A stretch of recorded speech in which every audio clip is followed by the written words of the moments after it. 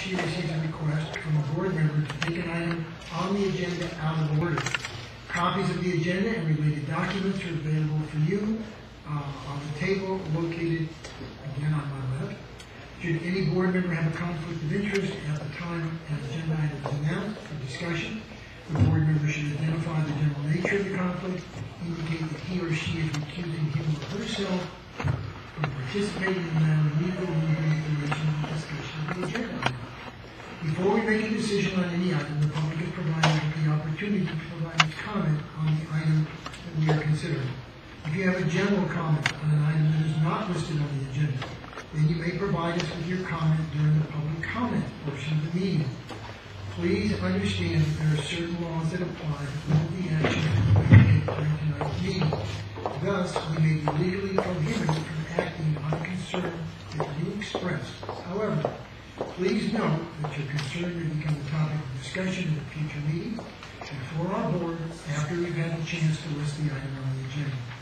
Please fill out a speaker card so that you may be heard on any agenda item. You will be called by me or by Karen Macker, President, when she arrives, when it is your turn to speak. Please be sure to place the number of the item you wish to speak about on the card. Copies of the speaker cards are located on the table to my left. Please hand the speaker card to Mr. Holly, who is on our left. When a person is speaking, they are entitled to courtesy and respect. Please refrain from any other discussion in the room. If you wish to chat, then please take that discussion outside when the meeting is in session. We treat one another with respect. That means we have the civility and decorum.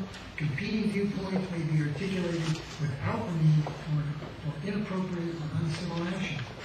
Last but not least, please switch your phone ringers, your cell phone ringers, to vibrate or silent. Thank you.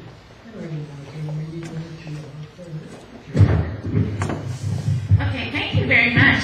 Good evening, everybody. It's nice to see you tonight. So, Mr. Hurry, can you take the roll, please? Commissioner Mack. Here. Commissioner Schaefer. Here. Commissioner Atkinson. Here. Commissioner Lydia Grant. Here. Commissioner Littman. Here. Commissioner Medina. Here. And Commissioner Rubio is not here at the present, but we have 4. Thank you. Now we'll approve the minutes from our last meeting. Do I have a motion to approve? I'd like to make a motion to approve the minutes as written. I'll second. All in favor? Thank you. I'll abstain. I wasn't there. Oh, okay. Yeah, that's a yes. I understand that. Thank you. Okay, so we'll move on to general public comments. And let's see, looks like I have 3 speaker cards for number 4. So Sean Gannon.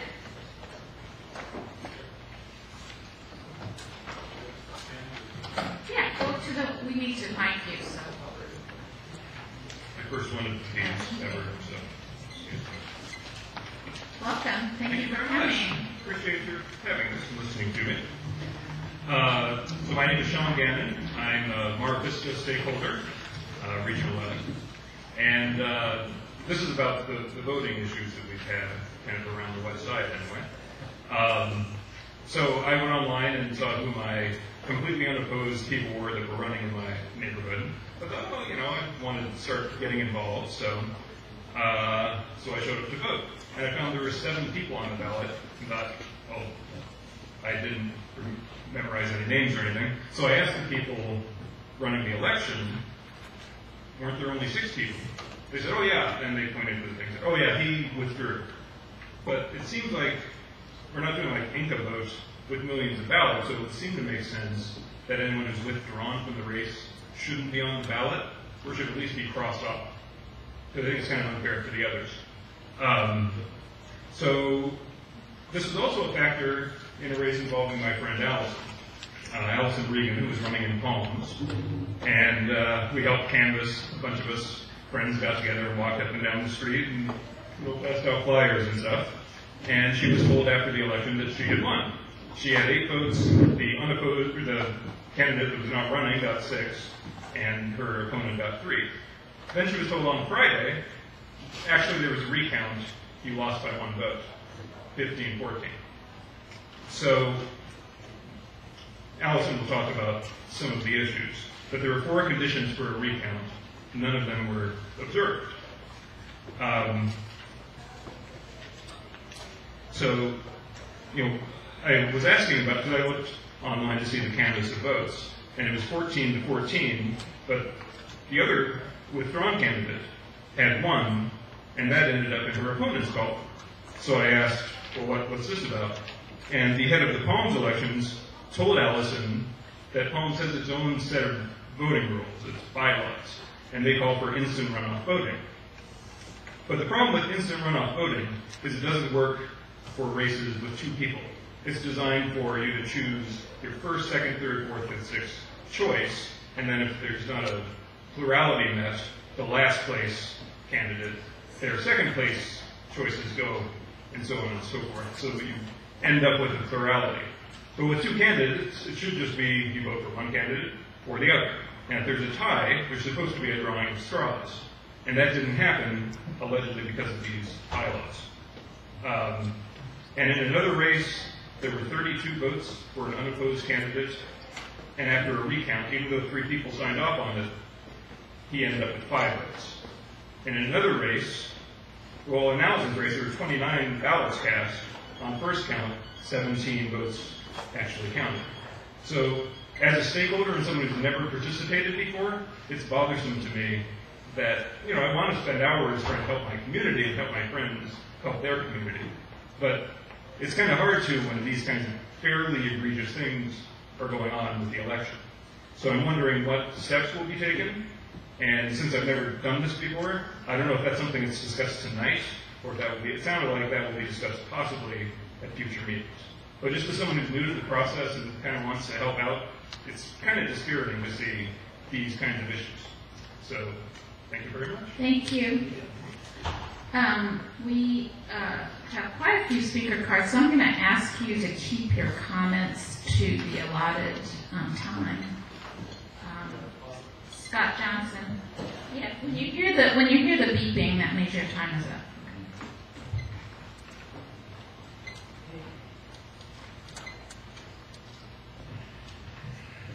Good evening, commissioners, general manager, department employees, and community members from all around LA. Like you got already from the first comment, I want to welcome you to LA 32 as a stakeholder and former LA 32 Neighborhood Council member. I'm glad to see the commission take the step to come to our community to have this meeting here tonight. And from judging from the agenda, we are going to have a dialogue on various issues affecting the neighborhood council. And this is a great first step. I also want to take the time to commend the president, Ms. Mack, on her conduction of the last meeting I went to at City Hall. It's an exception nowadays to find a chair of a commission who takes the time to go beyond the allocated amount given to a speaker to listen to their viewpoint. And as a constituent, I greatly appreciate how you conducted yourself at the last meeting with the help of your fellow board members. It's important as a body that's here to empower neighborhoods to be strong, objective, and ethical community leaders, to listen to the community, and this is a great first step tonight. We have a mix here of old board members and new board members, but I will take the time to note that after the previous election, we still have vacancies on the LA 32 Neighborhood Council that should be filled by community members who would seek to empower themselves to better their community. And I will hope that the General Manager, Ms. Gracie Liu, and the Commissioners will endeavor to work with the LA 32 community to fill those vacancies and to work with various entities within the department employees and also mentors with the Council for Council to create a sustainable, objective model of a working board that puts community first and self-interest last. Once again, welcome to the community this evening. Welcome to our community, our home, and I look forward to the dialogue this evening. Thank you very much. Thank you very much. Hugo Pacheco.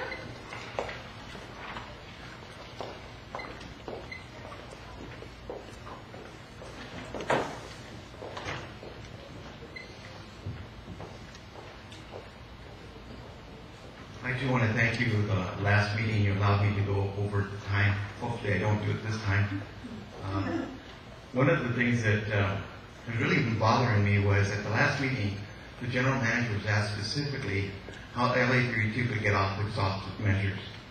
And if I remember, all they needed to do was turn in a strategic plan. That was the answer. But here's where it kind of confused me at that point. Because if that was the reason why we were placed on exhaustive measures, we shouldn't have never been on exhaustive measures in the first place. And then I went back and said, wait a minute. Several times, our members have asked, specifically from the gun employees, how do we get off with exhaustive measures? First of all, what is the violation? And then I went back and said, how come we can't get an answer from our gun reps? And then I looked at this 217-page report from the city attorney's office, and it says complaints against the certified neighborhood councils. Complaints against the certified neighborhood council of any nature shall be filled with done on a prescribed form by done. A copy of the complaint shall be delivered by done to the affected certified neighborhood council against which the complaint is made within 5 days of receipt of the complaint. We never got that. Exhaustive efforts to remedy all complaints shall be taken by done. No plan was ever put together.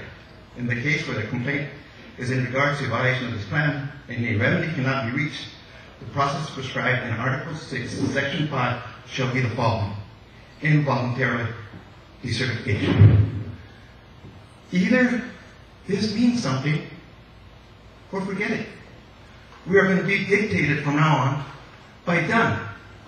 And what I keep saying to people is, the public servant, just like us, we are servants. We are not dictators in this country. And the department cannot be allowed to do these things without having to follow the law themselves. Thank you.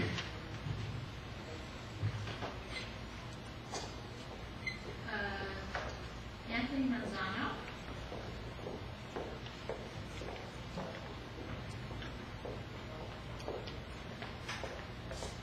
Good evening, Commissioners. Good evening, Gracie. My name is Anthony Manzano, and I participated here on the Neighborhood Council structure and stakeholder, president, vice president, and treasurer since October of 2004.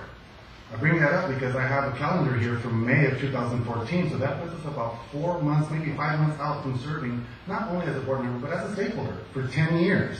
And I've seen the progress, the development, the benefits of having the Neighborhood Council serving the stakeholders. But I've also seen some of the drawbacks, and today I'm here to inform you guys, as you heard some of the previous board members expressing today, some concerns regarding our elections. In our bylaws, it indicates that our board must be comprised of 21 stakeholders, elected, selected, or comprised or appointed by the board.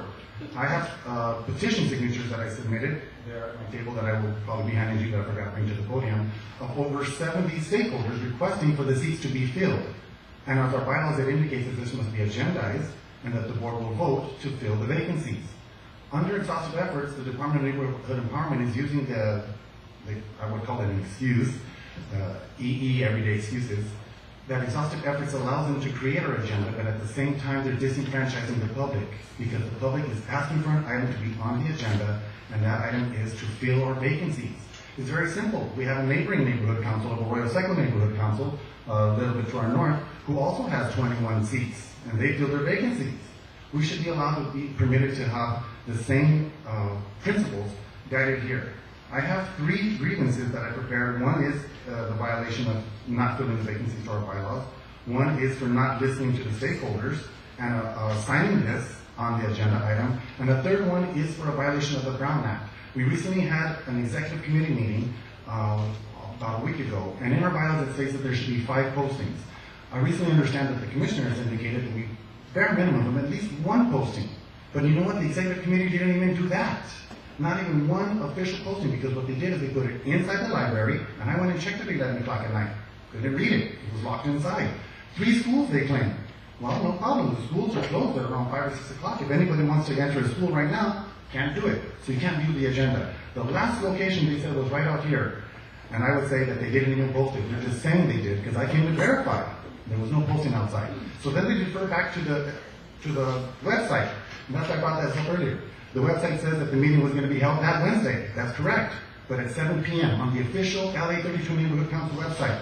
You go to the agenda, The agenda was held at 6 o'clock.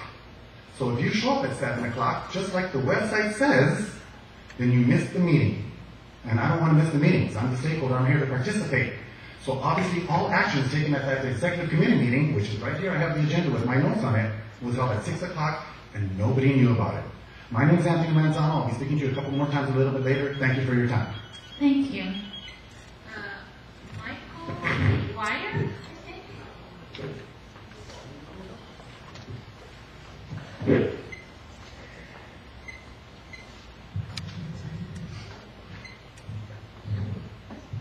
Thank you, Commissioners, and welcome to the neighborhood. Glad to have you out here. First of all, I just want to say, the exhaustive efforts was egregious and unwarranted. That's not why I'm here to speak before you. I want to pick up on the filling of the seats. After our elections, we had 3 vacant seats available to be filled, and our bylaws specify to fill those seats. Now, our understanding from the Department of Neighborhood Empowerment is that we need to review our bylaws before we fill those seats. Well, the bylaws committee can go on for months and months, and they can come back and say, well, we continue to support the 21-seat capacity. But barring that, we still have bylaws that we need to operate by, and not suggestions and recommendations from Dunn as to changing the bylaws.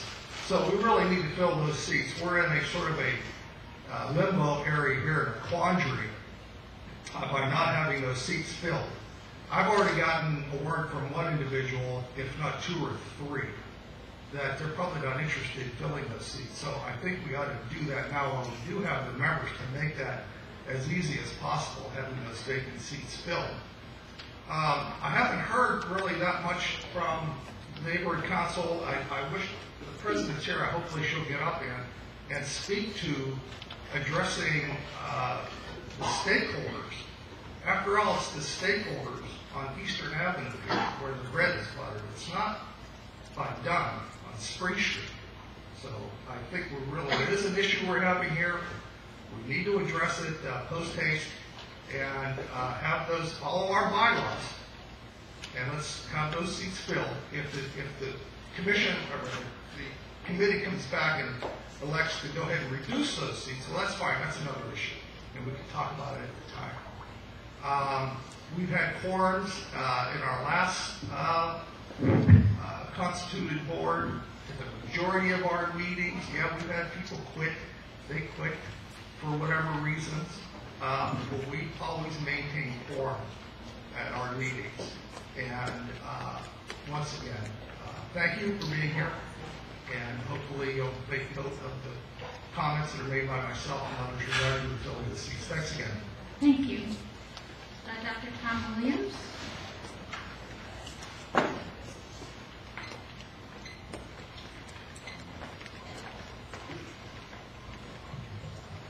Dr. Tom Williams, house here, also a 30-year owner-occupant of El Sereno, long-time interest in it. We have a lot of problems, but compared to every other city in California and almost the United States, it's a lot better than they have. So I always tell the city council, where else can you get 100 groups of more than 10 people using their time 4 hours a month free? All of these things is a collision between paid staff versus volunteers. I've seen it in many organizations. We have a problem. How can we fix it? I don't know. It may be there will be 100 different fixes. It should be allowed to reflect the community in which it is resident, the stakeholders. How to get more stakeholders out?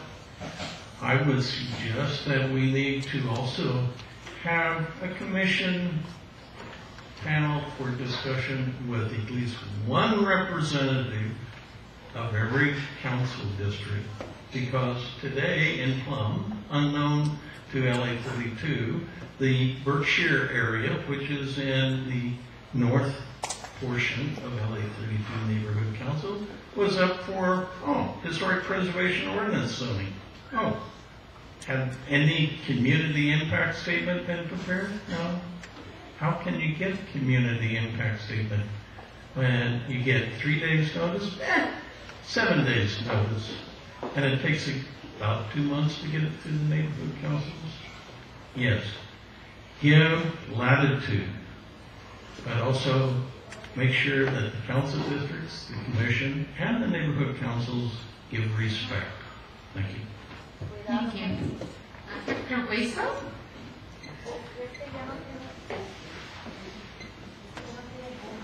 Thank you, Commissioner Mack and board member commissioners. I actually just want to save my comments for item number 7, so I apologize for submitting that comment card in error. Linda McGuire.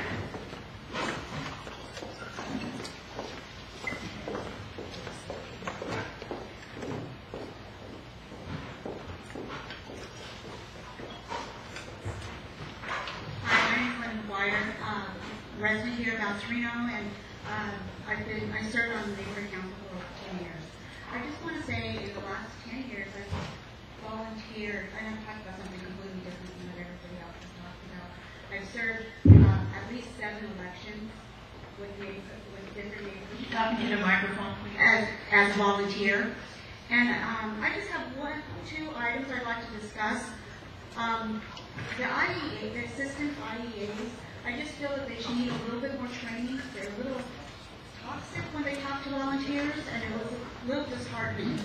You know, we go out of our way to help, and you're getting yelled at in front of, you know, stakeholders because you didn't put the paper in the right, spot. So I just think a little more courtesy, if they are addressed as part of their training, would be helpful and would go a long way. And then also, I understand that assistant IEAs also get a gas stipend, and since I know that and that's what I was told at the last election I worked at, that the 2 assistants got gas stipends. So if that's the case, then I think volunteers who drive further than 10 miles out should get a small gas stipend, because, we put a lot of, me myself, I volunteered because I wanted to, but it would just be nice. It would be a nice gesture. That's all. Thank you very much. Thank you. Yossi Garcia?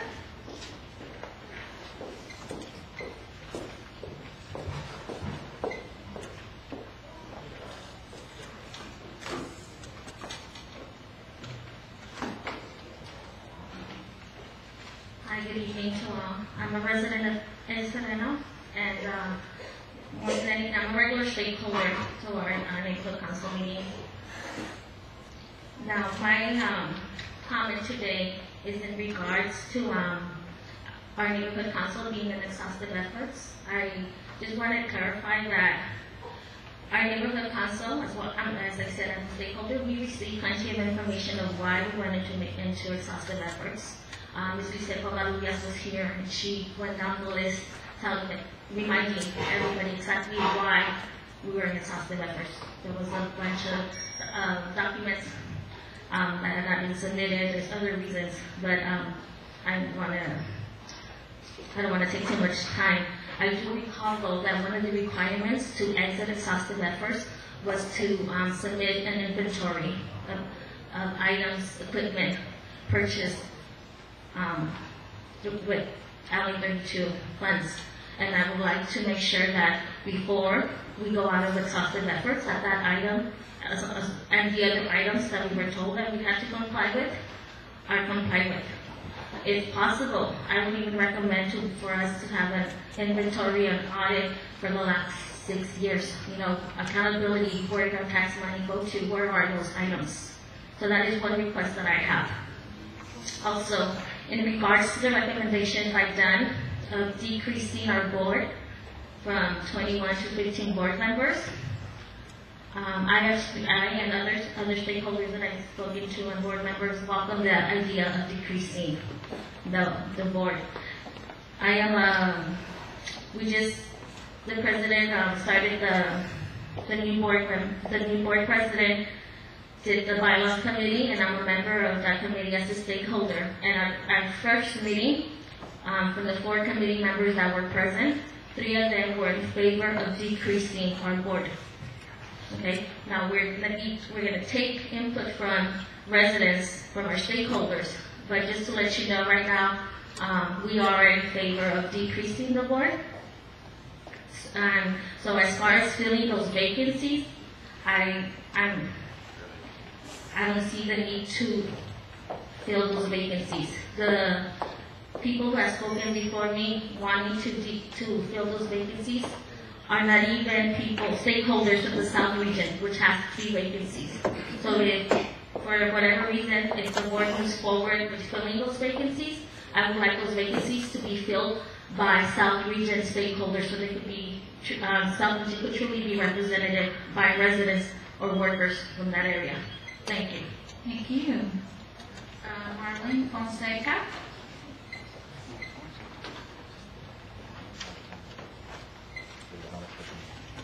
Good evening, Commissioners, General Manager Gracie Lee. I'm Marlene Fonseca. I'm the newly elected president for LA 32. I do want to apologize. I wasn't planning on being here. Taking dinner and getting ready to go run, so that's why I'm in my clothes right now. However, congratulations. Thank you. Thank you. So after hearing some of the speakers, I'm not here to address everything they're saying. I'm not going to comment on Mr. Lozano's grievance regarding the executive committee. I don't believe this is the channel for that. I'll let that go through the proper process. If it is deemed grievable, then the process will be followed, I'm sure. Regarding the LA 32 vacancies, I believe there was a comment made that I have not addressed the stakeholders in regards to this. I do want to just inform everybody, including the commissioners and the stakeholders, that myself and the current new board have inherited a neighborhood council that is in exhaustive efforts, as obviously we all know. I obviously am not the determining factor on how things are handled from here on out. I may have a personal opinion on whether or not these seats shall be filled, but again, that's not the determining factor either. I feel like my role at this point is to serve the community best, which would be to get this neighborhood council out of exhaustive efforts, and that would entail doing whatever criteria the Department of Neighborhood Empowerment sets forth. And that's what I'm focusing on and concentrating on. I believe that there may be different interpretations of the bylaws that definitely need clarification. As far as filling the seats, there's no time frame listed. I'm not opposed to filling the seats. I would like the stakeholders to have the say in whether or not they feel that the seats should be filled. But again, I don't control the agenda right now. And I'm willing to do whatever it takes to get the funds unfrozen for our community, because I believe that is the purpose of the neighborhood council, is to serve the community and provide them with services, funding, and everything else. So that's all I have to say. Thank you. Thank you. Michelle Corzantes.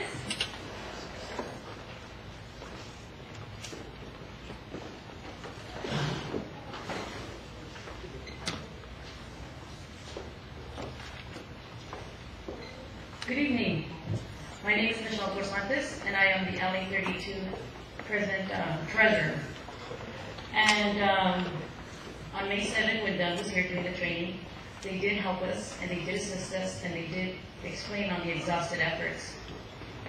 And exhausted efforts has to do because they didn't get along. So we have to move out of exhausted efforts. In order to do this, we need support from the former board, who has not been very supportive as far as making the transition smoothly. Former treasurer, former recording secretary haven't given us the things we need as far as books, files, inventory, bank statements, inventory list, up in the air. Public storage, couldn't get a key. And these people are the same ones that want to fill the seats. These people are the same ones that want to fill in the seats, but that can't. Things that we have to really work as a team, and the team that we are today, the executive board that we are today, we are really getting along good. We have been working together. We are all understanding of the former board and their grievance and their concerns. But sometimes there has to be change, because with change things happen, good things happen. The board is running fine with the number that it has right now. And the board is doing great working as a team. And we are trying everything we can. Lizette is walking us through to getting us out of exhausted efforts. She's going to make sure that we are able to purchase things for operation. She's going to make sure we get that accessible for the P card so we can use it by June 13th. She's doing all of this with us, working with us. But sometimes we understand that some former board members who are now stakeholders cannot accept that change. They hold the seat for years and years, and they don't allow the new people who've never ever done this kind of work to get our hands in there and try it for the new stakeholders, for the new people that are looking at us. Our meetings are empty because people say, oh my God, here they go again, And it is our job to make sure that more people come. The outreach committee is going to be outstanding. We're going to try everything to make our meetings be full of people here so they can get more involved. I've been through Huntington talking to some business people, to some stakeholders, and a lot of them are not happy with what the former board has done. They're not. I mean, they know my names, and we all know who they are, because you continue seeing them not only here, but at every other meeting with their concerns, with their grievance, and so forth. So the only thing I can say is that you just continue to think about us and help us when we come to you, because we are an executive board that does reach out. We do reach out all the time, and we don't stop calling Empower LA. We're like that. We look up to Empower LA because they're there to give us that guidance. That's how we see Empower LA. Thank you. Thank you. So I had a suggestion from our number one stakeholder, Commission Enrollment stakeholder, to call people up together because this is kind of a big room, so let's give that a shot. Allison Reagan, and then Maria Miranda, and then Sharon Christie. Commission President Karen, just for the record, that Commissioner Rubio has joined us. Oh, okay, welcome. Good evening, Commissioners. I'm just getting over a cold. My name is Allison Regan, and I live in the Palms area of Los Angeles. And I'm here also to talk about some of the irregularities that occurred after the Region 11 elections that were held on May 18th. The day after the elections, the results were publicly announced and put up on the website. And then that Friday, 5 days later, I got a phone call from Melissa Smith saying that there had been a recount the day before, and the results were changed, and the other candidate was now declared the winner. Later that day, Stephen Box, the head of elections, confirmed that this recount occurred and also confirmed the new result.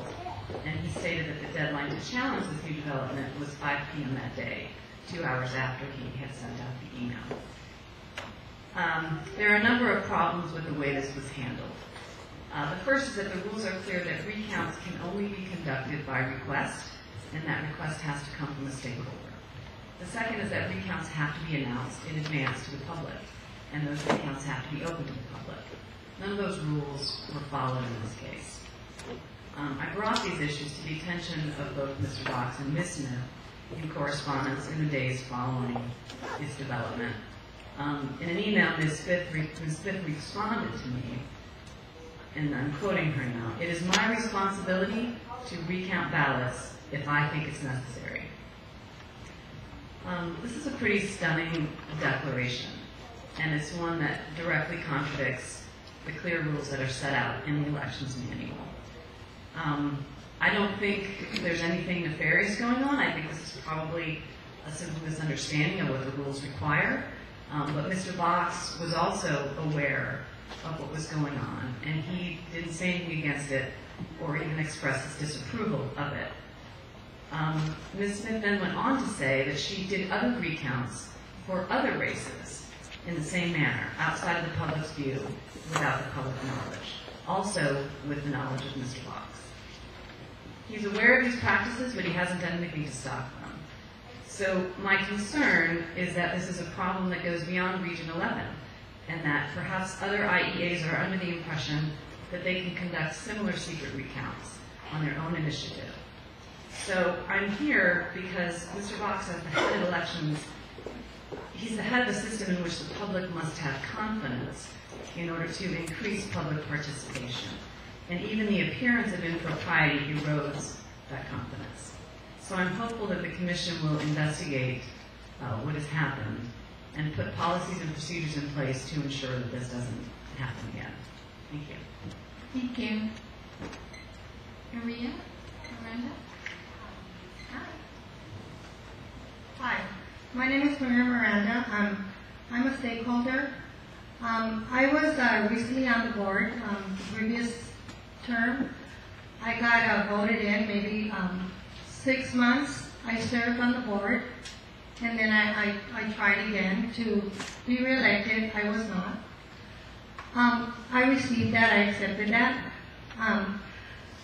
Why I'm here today and what I want to express is everything that I have heard. I've been here not the whole meeting, but from what I've heard and what I've seen that's going on, you know, they're talking about a lot of change. Now, I'm not against change. I love change, and sometimes it could be beneficial, but a lot of times when there's so much, how can I say, there's so much new things that you have to learn first what is there before you change. You have to learn what the policies, procedures, etc. are before you change. Last meeting I was there, they're talking about the board being very fit and everything's going on fine. There was 4 people in attendance at the meeting. If there's so much change, why were there only 4 people there at the meeting? Why weren't there 20 or 50 or 60 people? This to me is telling me we need to overlook and we need to oversee what is really actually happening.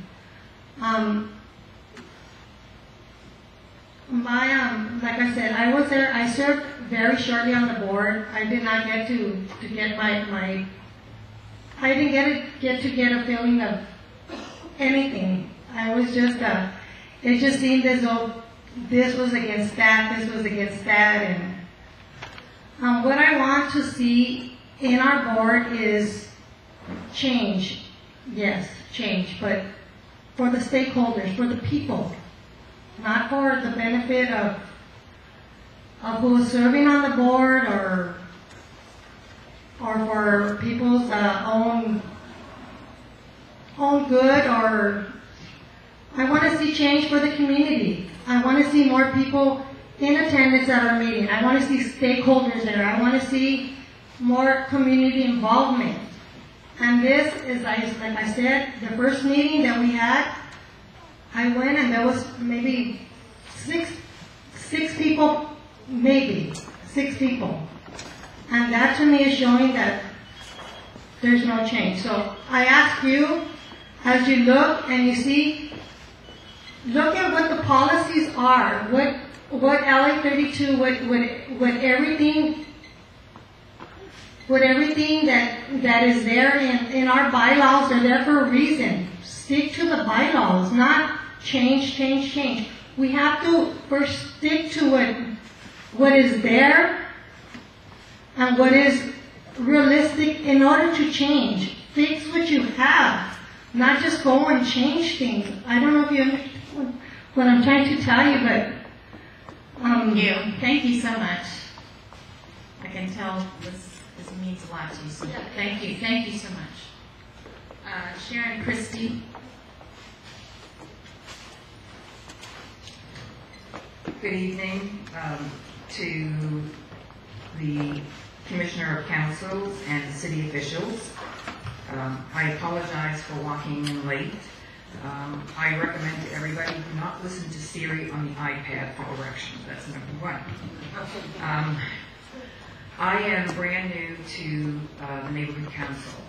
I ran for office for South Park Bay in the Pico Neighborhood Council. I won. I won by 1 vote. and a total of 7. My entire Pico Neighborhood Council had 74 votes. I was greatly surprised and knew that there was a challenge ahead of me and yet an opportunity. I have a slogan, don't forget to sing in the lifeboat. So I am happy to hear in the short time I have listened to 3 or 4 of the speakers come up, I am not alone in experiencing dysfunctionality. So this is a real conundrum that we're all faced with. And it has to do with human behavior. So one of my issues, and the reason I'm here, is access. I am one that you send me an email, you have it in 2 seconds. I have a telephone, I text, I email, I have an iPad, I have whatever it is technically I have. I'm on Facebook, I Twitter. There is not a form of communication. I most prefer one-on-one with people, and a phone conversation is second. So the access to the city is leaving something to be desired for we who are volunteers, and we take things very seriously because the nature of all of us that are volunteering, we want to do good, we do not want to fail, we want to help, and we really like to fix things. So what my mission is to really reduce the number of things we have to fix. So my last lady speaker, who was trying to express herself with change, I totally agree. You can't move forward until you understand what the past is. All too often, we have really experienced great street fighters, people that have been in the trenches. They may not necessarily know how to teach or how to transfer their knowledge. They should not be held in account for not being able to share that. So when I saw your draft about bullying and bad behavior, I right now am going through on my board. Can I just stop you for a minute, just because the time has gone, and it sounds like you're going into the conversation about bullying behavior. No. Oh, okay. Well, what I'd like to suggest is, I don't know how long you're planning on staying, but we have another public comment period at the end of the meeting, and so you could continue at that point.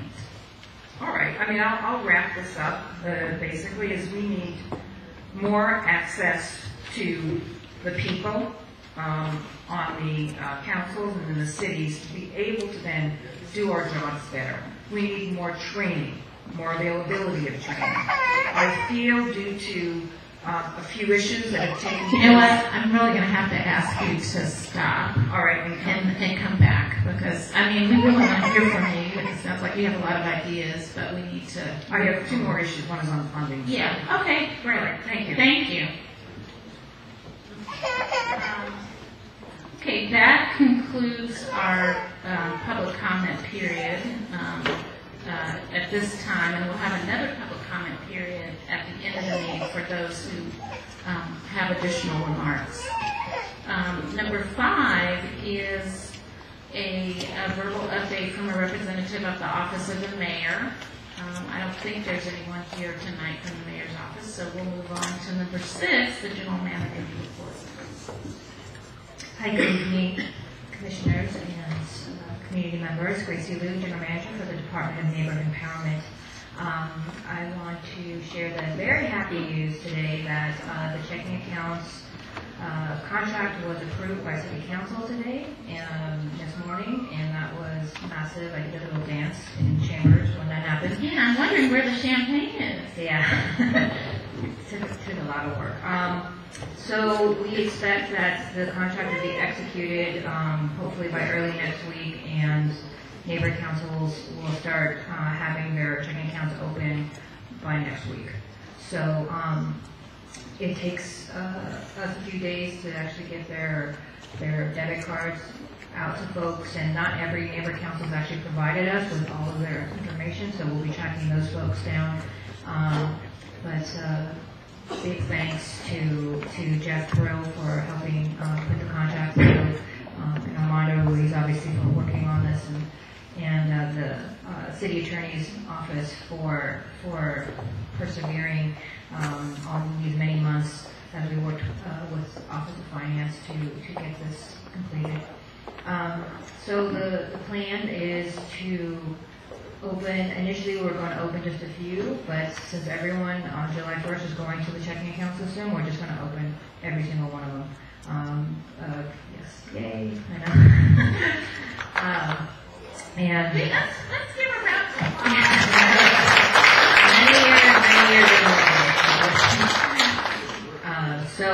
So our goal again is to not only pay the, you'll understand the delicacy of this balance with my current funding team as we try to frantically pay out all of the demand warrants, over 200 demand warrants that we received, increase everyone's P card that has been asking for increases by the June 13th deadline so that they can pay for their purchases on their P card, and then try to open the checking accounts and give them the rest of the money so that they have a few extra weeks to spend down their funds.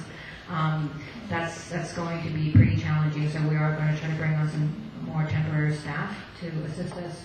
So we have one team just opening all the accounts and getting all the necessary documentation, and then another team is finishing up the current fiscal year funding under the old system. So I'll be bringing updates on that. The other thing in terms of strategic plan and new budgets, we will be releasing the new budget package this week to neighborhood councils. It will include an outreach plan, the strategic plan, request for rosters, and then the new board budget. Again, we are trying to focus neighborhood councils on strategic budgeting so that they can do strategic planning with their monies. What we ended up having happen again, which we tried this past year to prevent with this first time asking for a strategic plan, is most neighborhood councils waited till the last month and a half to spend down their funds.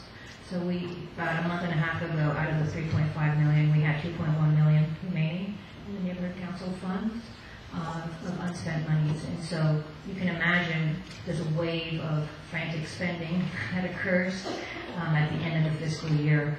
I'm also hoping with the checking accounts that will, those few extra weeks of spending will keep neighborhood councils from doing this last minute frantic spend.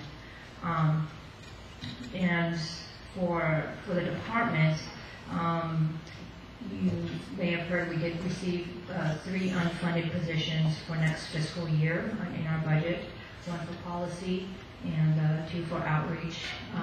Definitely wanted to share my appreciation of President Karen Mack and Commissioner Schaefer for going and assisting and asking for those positions and advocating for those positions.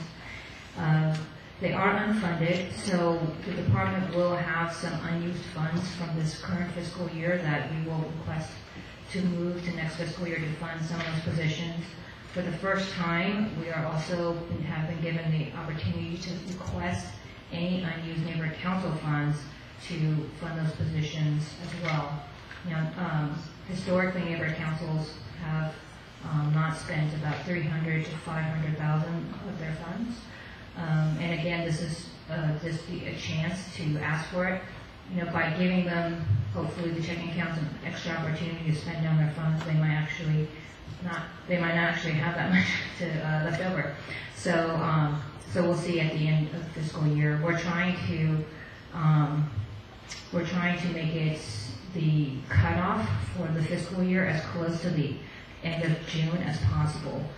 Before, it used to be up to June 13th. Now we're going to try to push until the 30th. So, again, that will hopefully give the neighborhood councils an opportunity to spend down the In other operational matters, the department's field team has been doing an excellent job. I'm actually going to turn this over to Joe, but we can talk about all the great trainings that they've been doing one-to-one with neighborhood councils. Thank you. Joseph Hari, Department of Neighborhood Empowerment. Just briefly, we've been doing the trainings. It's actually been a wonderful opportunity to go out there and see what neighborhood councils are doing. This was an idea that we came up with the department, I think, in January, and we scrambled quickly to put our staff together to go out there and put the training together. But it's been going very well, and generally we've gotten very positive reviews. Different neighborhood councils have different needs, and so some of them, I think would like different emphasis on different areas. But starting out, this gives us an opportunity to really see and observe and train. Encouraging them to take the funding training, to take the ethics training, so that they can start voting. So we're learning a lot, and hopefully people are learning a lot from us as well. We're also following up with the second meetings, doing our best to get to those meetings. Citywide, as you know, we have 6 NEAs for the 95 neighborhood councils. One of the NEAs is still out on leave, so we've been filling in. And we've also been councils for councils for those second meetings, the ones that we can't get to. We've been scheduling them to go out and observe. So kind of racing around, but it feels like we're going past that hump, and we're looking forward to hopefully the good things that will come from this, from kind of front loading the neighborhood councils in the sense of working with the issues at the very beginning, so that hopefully there won't be other pitfalls that will come up as things, there will always be issues, and we'll always be there to support, but the more we can do proactively, the better. And just to add to that, Olympic Park Neighborhood Council is no longer in exhaustive efforts, so that was wonderful. We worked with them, and they started out, one of the major reasons why they did start in exhaustive efforts, why the department put them in exhaustive efforts, was they had 4 candidates for 19 seats. By the time we worked with them, and they did a lot of work behind it, we had 22 candidates. And so we filled most of their seats, and so it's a very positive kind of a partnership between the department and the neighborhood council. And really going into it, the department really looked at it as a positive thing, as something that was providing extra support. So, when you talk about exhaustive efforts, it's like, oh my gosh, this is, but hopefully it ends up being positive in the sense that we as a department can really support and help. And that's the purpose of it. And hopefully people see that. And with Olympic Park, it was successful. MacArthur Park is still in exhaustive efforts, and they have been for a while. But the reason they had a successful election, the reason that we're continuing, we don't want to release them too soon.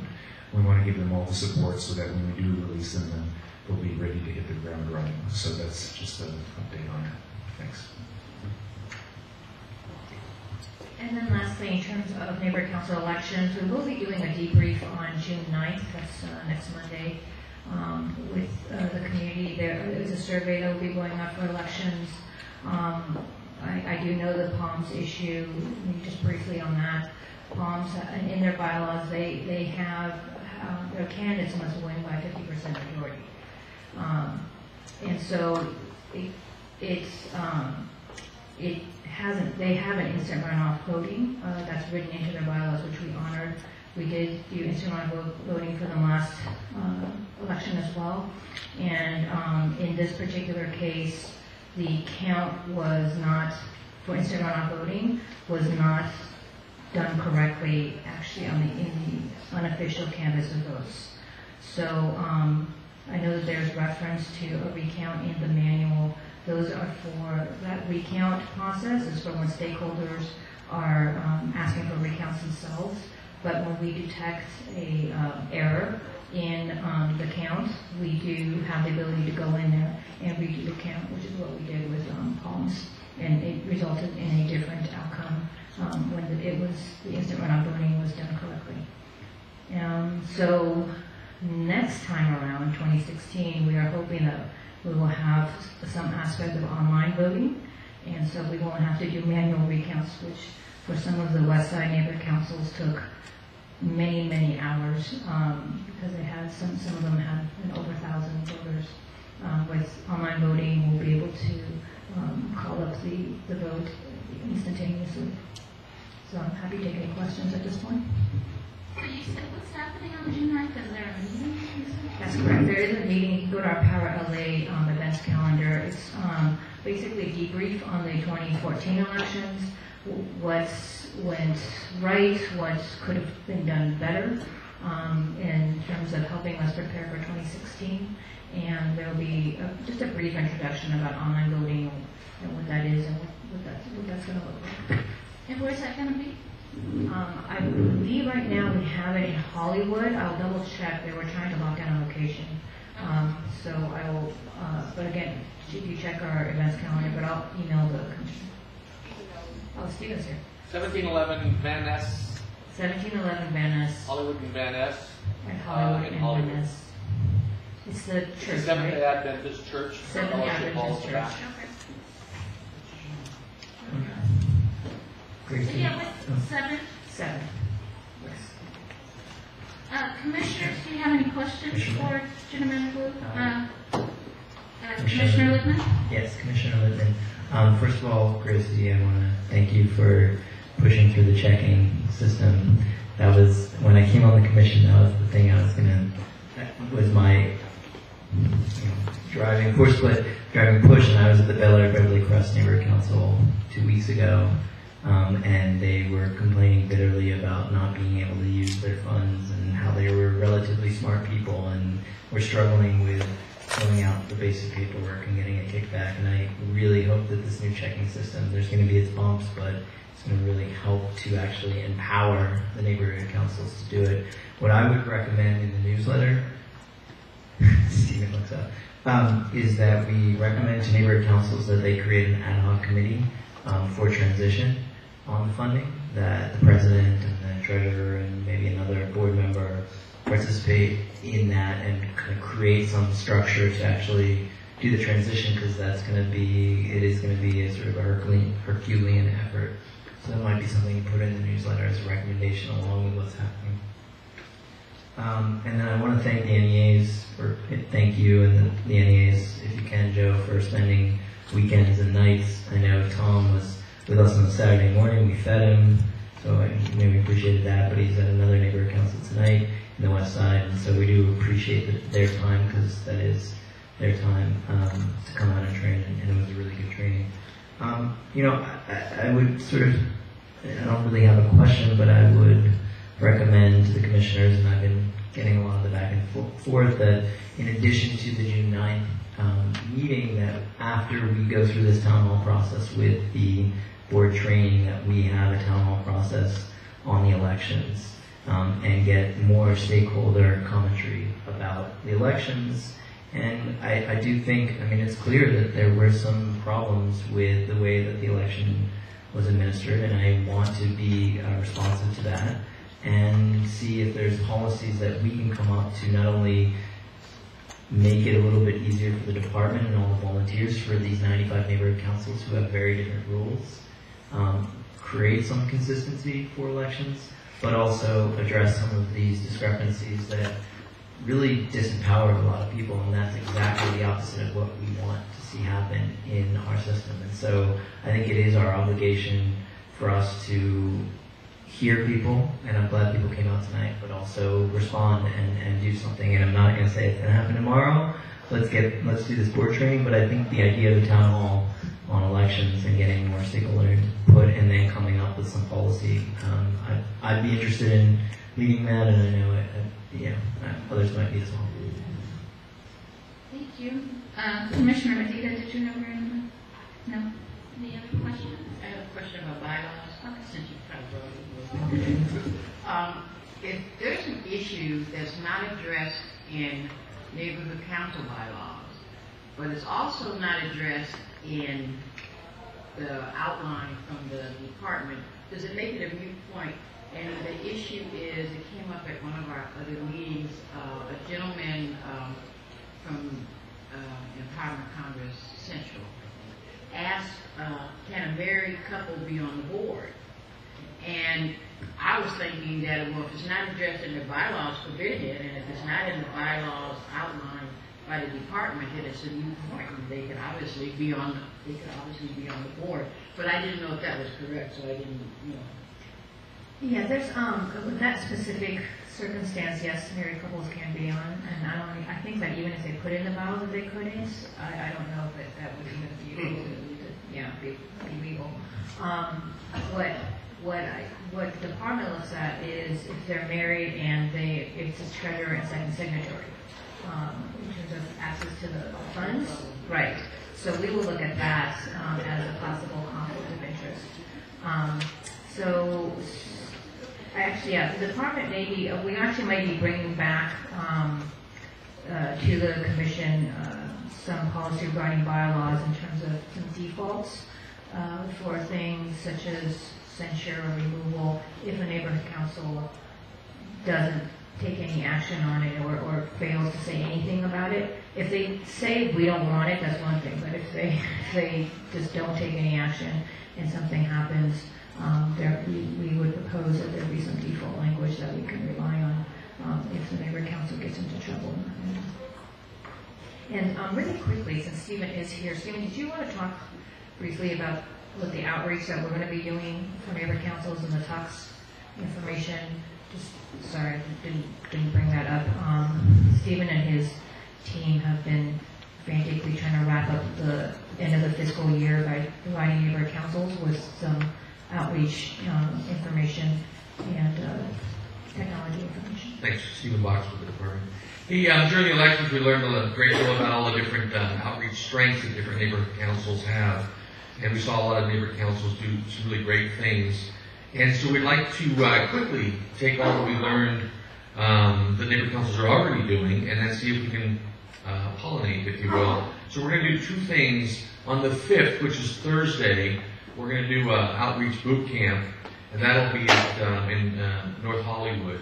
And there we're going to talk about just the basics of outreach. What's your story? Who's your audience? How are you going to reach them? What are the tools that you're going to focus on? So some basic steps. And then on the 19th, also in the Valley, in Encino, we'll be doing the TUX boot camp, which is a technology and user experience. And that's where we dial in specifically on the tools. There's your outreach, your general outreach strategy, and then the very specific tools that you would use, whatever you choose. And everyone seems to have a different, the woman earlier mentioned that she loves them all. But you don't have to be all things to all people all the time. You should just pick a few things and do them really well, and whatever they are, we'll have sort of that menu of technology that's available, and then user experience strategies, so you can frame things from the perspective of what your audience is open to, what works in your particular community. In the foothill trails, there are direct mail neighborhoods simply because of the geographic nature of their, you can't go door to door. Then, Hector's neighborhood, there's some great public events. And so, what's the strategy for communicating? So those are the two events that are coming up. The Outreach Boot Camp on the 5th and the TUX Boot Camp on the 19th. We'll film both of them so that we can make them available, and we'll also take them on the tour of the city. It's just that we're going to start in the Valley. What time and where? The first one's in North Hollywood. Yes. It's at 7063 Laurel Canyon. It's Fire Station 89 in North Hollywood. And it is at 7 o'clock. 7 o'clock? Yes.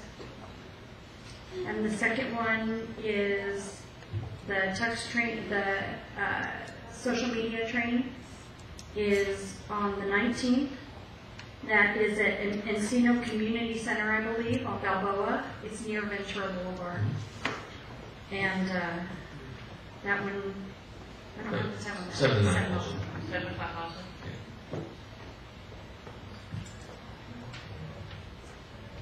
Commissioner Medina. Is there a flyer already, or is it a flyer going to be created and put on the website? It's in the newsletter, it's on the website. There'll be a flyer created you can download.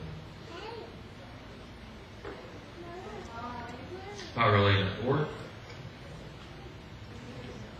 Any other comments? Are you finished with your report?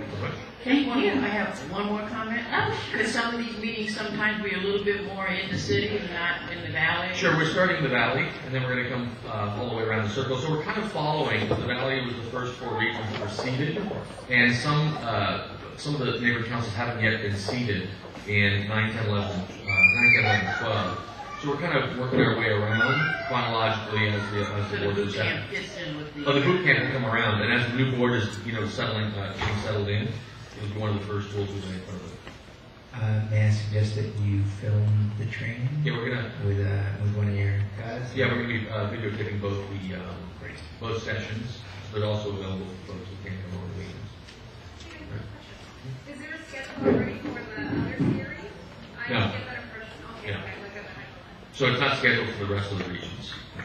And so we're wide open because whenever neighborhood council wants to host it, it makes it even better if we can fit it in with something else that's going on.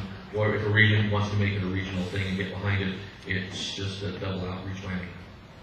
Technical term, whammy. So it sounds like there's some great enthusiasm on the commission for this issue, so we look forward to partnering with you on that. Is that you, Commissioner Medina? Yeah, I have a question for our general manager. That meeting is going to be on June 9th to talk about pretty much a debriefing meeting. Are we also, besides that meeting, are we collecting best practices, what we're working on and putting it together on a spreadsheet or something like that? We've been meeting for outreach or just for elections? Elections. Yes, we're going to look at what works and what needs to work better. Yeah. Great. Any other commission comment before I open it up to public comment? Okay, Lee Wallach. And I'm going to call the other ones so you can start coming up. Scott Johnson and Pete Nicholas. Hello, thank you for having us here today. I voted today. I actually take our rights as citizens here in the U.S. and our voting rights very seriously. I think most of the folks here do as well. Unfortunately, in the Palms area, Region 11, we had some real problems. And I don't think it was situated just in the Palms area as I started talking to other people around the city. We were very involved. I had the Motor Avenue Improvement Association. We were very involved in the election. We asked for, after the election, because we had made many concerns, and still have not received any calls back from the GM. If there are election irregularities, we feel that this is pretty important stuff. We feel that we should have the kind of immediate response that is dictated by such unfortunate circumstances. If you look at our timeline, May 18th, we had our elections. May 19th, results were announced and put on the Devon website. May 20th, Palms Neighborhood Council announced those same results. May 22nd, Ms. Smith initiates a review of the ballots and conducts a recount of Palms elections and other elections, and this changes the outcome for a race in Palms.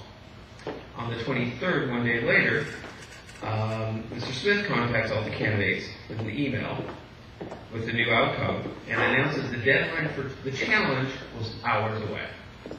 That's not an appropriate amount of time, of course. And then on May 30th, another email went out from Mr. Box with a recap and final certification. This election was decided by staff, period. And that's inappropriate. That's not what we're trying to build here.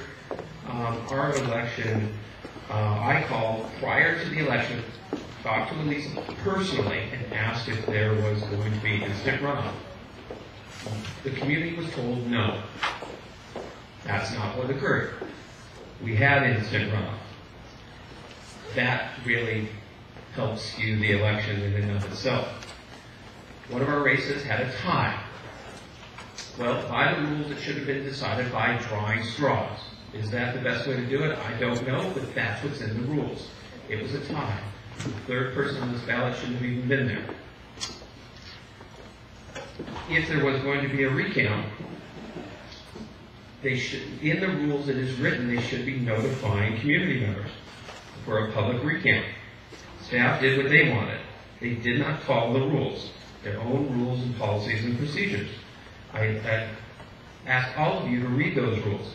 Just because it's not written doesn't mean that staff can then go and do a recount themselves. Nowhere have I ever seen any recount done behind closed doors in any election anywhere. I urge you folks to look at this. I urge you to think about whether the staff should be doing elections with other election professionals in the city. The integrity is all we have in this process. And that's very, very important. And I think we're kind of blowing it off at this point. Thank you. Scott Johnson. Good evening again. It's nice to know that as we get further and further into the summer months, there's only going to be one neighborhood council pretty well up on exhausted efforts, and that's going to be LA 32.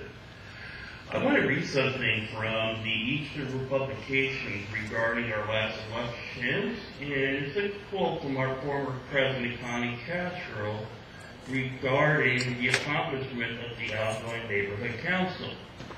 The LA 32 Neighborhood Council recently sponsored the 4th annual El Sereno Kite Festival at Ascot Hills Park to celebrate Earth Day. And LA 32, the District 2 member candidate forum, and a El Sereno Farmdale Healthy Start anti-bowling program.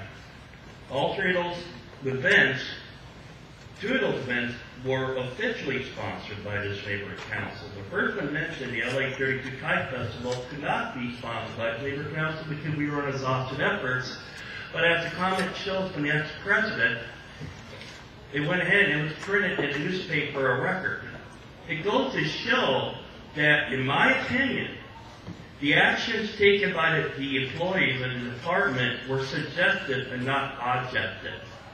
There was a public records request put in to the department, which was never fully responded to, based upon an email from the city council member staff, Julio Torres, who basically said that the neighborhood council was invited to be a part of the event vis-a-vis Connie Castro and Lisette Covarrubias, department employee, NEA. What we have to do here is, when we put these sanctions upon an elected body, it needs to be based upon objective facts and not email changes that leave a gray area, especially when we're dealing with First Amendment rights.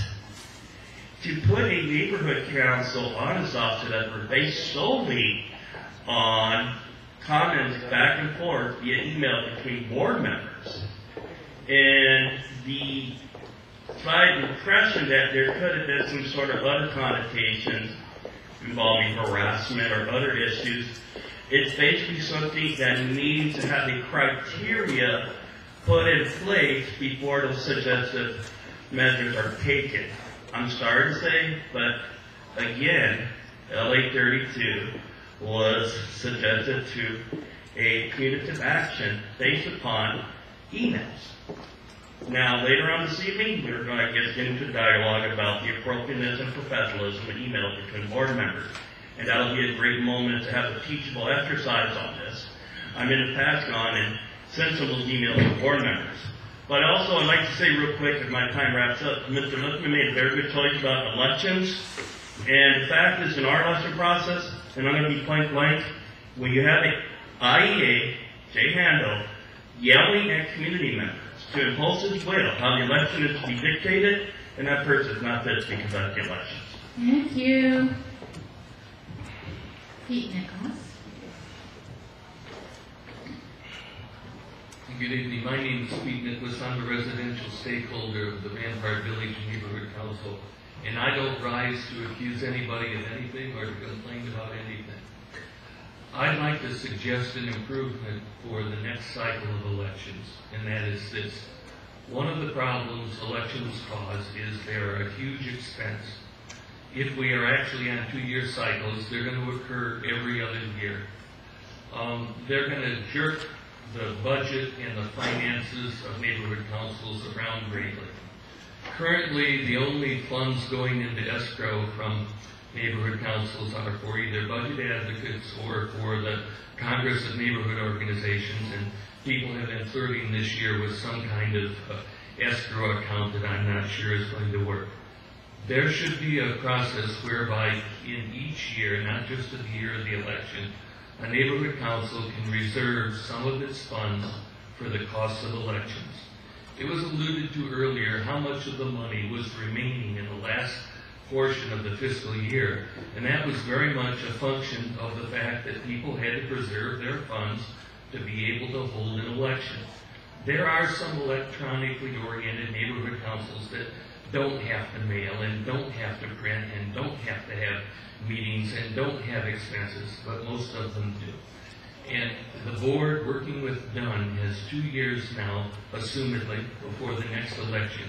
And I urge you to figure out a way that out of each annual budget, neighborhood councils can put into escrow funds to be used for the every other year election process, so that funding is more even and natural. In my own council, I try to convince the powers to be to, in 1 year, buy all our supplies ahead and make the investments and get everything done so the next year we can have the election. But it's hard with a bunch of volunteers and changing boards to get people to exercise the discipline of loading purchases that way, and it really didn't work out. But I just encourage you to examine this issue that every other year there's going to be a huge financial whack, because we all know every neighborhood council is a pauper.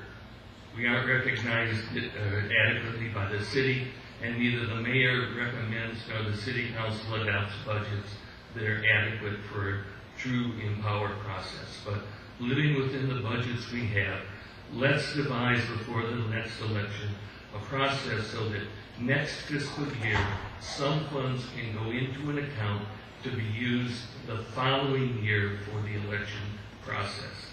Thank you. Thank you.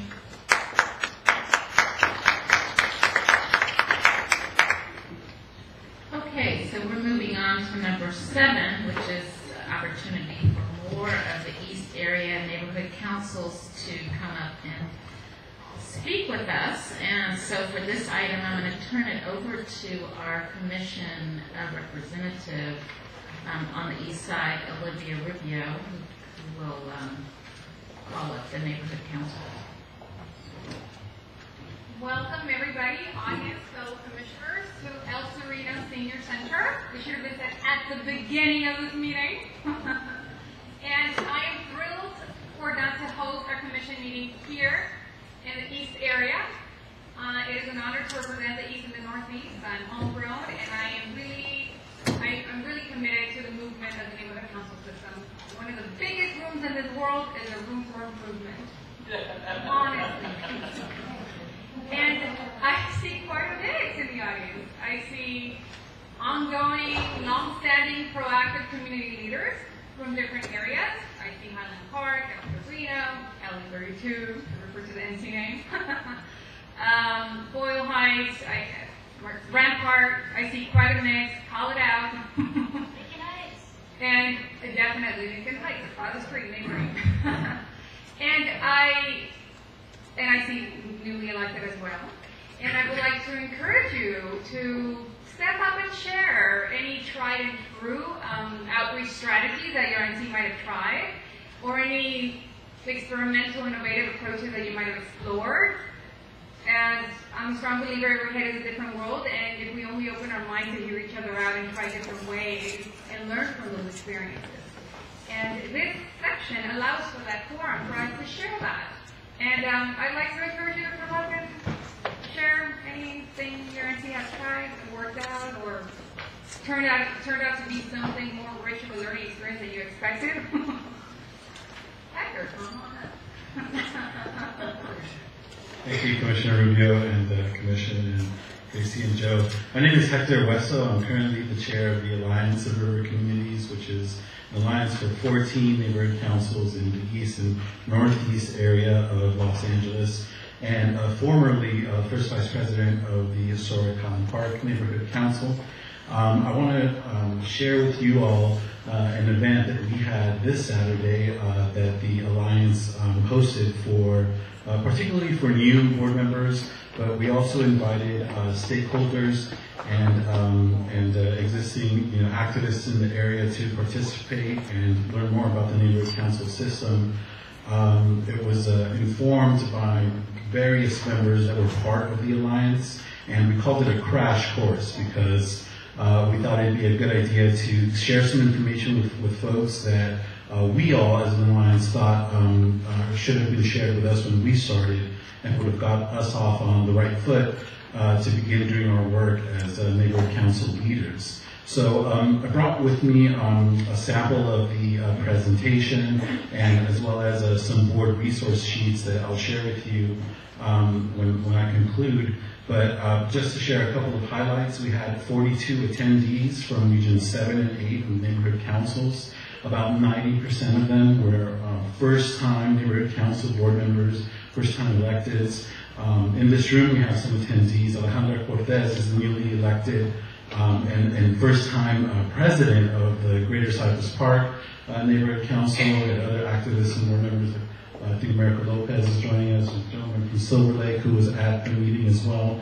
So it was definitely well attended, and the feedback I got was well received. We pretty much covered 4 main areas that we thought would be useful to neighborhood councils.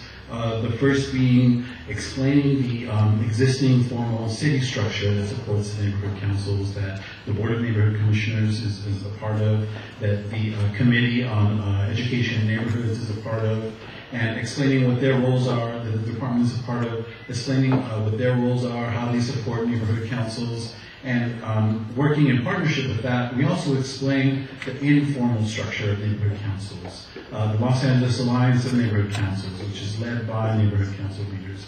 The Budget Advocates, which is led by neighborhood council leaders. And all the various area alliances and regional alliances that exist throughout the city. I want to, at this point, give a particularly heartfelt thank you to Commissioner Lydia Grant, who enhanced the presentation. She was there in attendance for the first half, and she lent a lot of information to the new board members, as well as some words of encouragement and inspiration.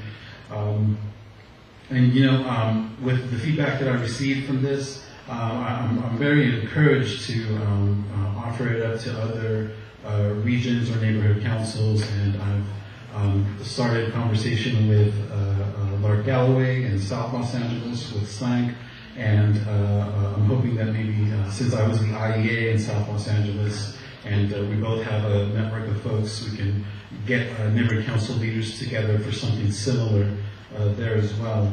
I'll leave some materials for you all to check out. I'd be happy to answer questions about the experience, but I think it was very positive, and I can invite people to come and sort of talk about it a little bit if they'd like to. But overall, I think it was the sort of labor-intensive effort. I think it was very well received and very positive, and I've already received some really good feedback from people on how to make it even better, even more informative.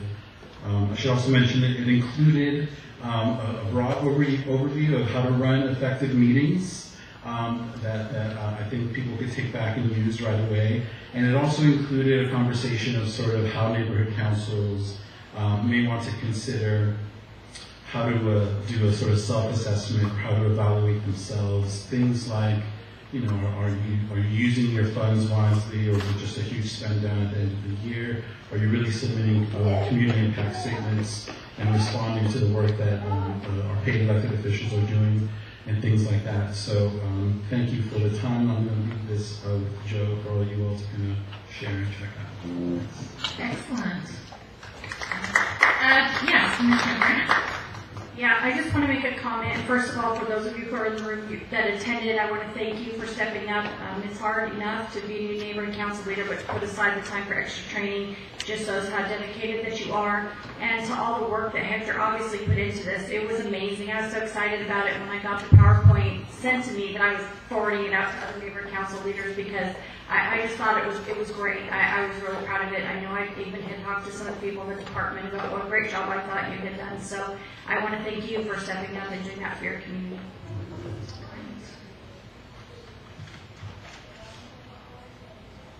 Anyone else that would like to add to this dynamic discussion?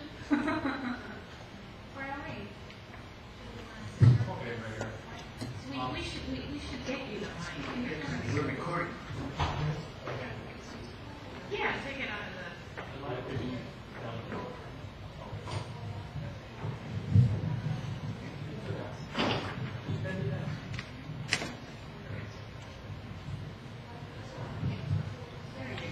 There we go.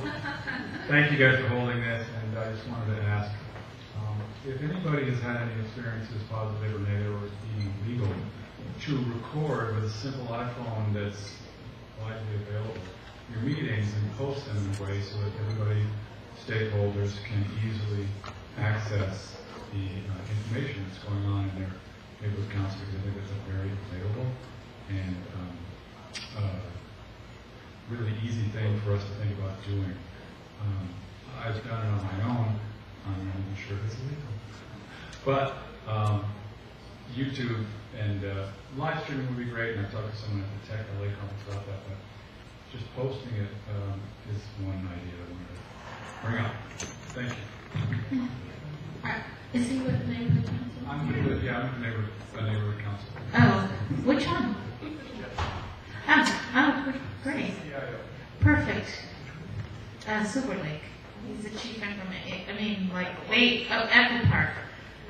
Great to even have a chief information officer at a neighborhood council. Love it. Yes, come on up. Yes, we need you on the mic because we're recording the meeting. Yes, good coffee. From the choir again, and I just think when I was part of the NC, my favorite experience was going through the choral training. I thought that was the most powerful training I've ever gone through. And what was great about it wasn't done through the Department of Neighborhood Empowerment, although they have their wealth of information, but it was from a different standpoint. And you actually, the classes that they held was just really powerful, and it still sticks with me to this day. So I think something that's just not done sponsored would be a lot more interesting, because we've all done training and empowerment and everything, and just something different I think would be very helpful. Thank you. That was great. Thanks.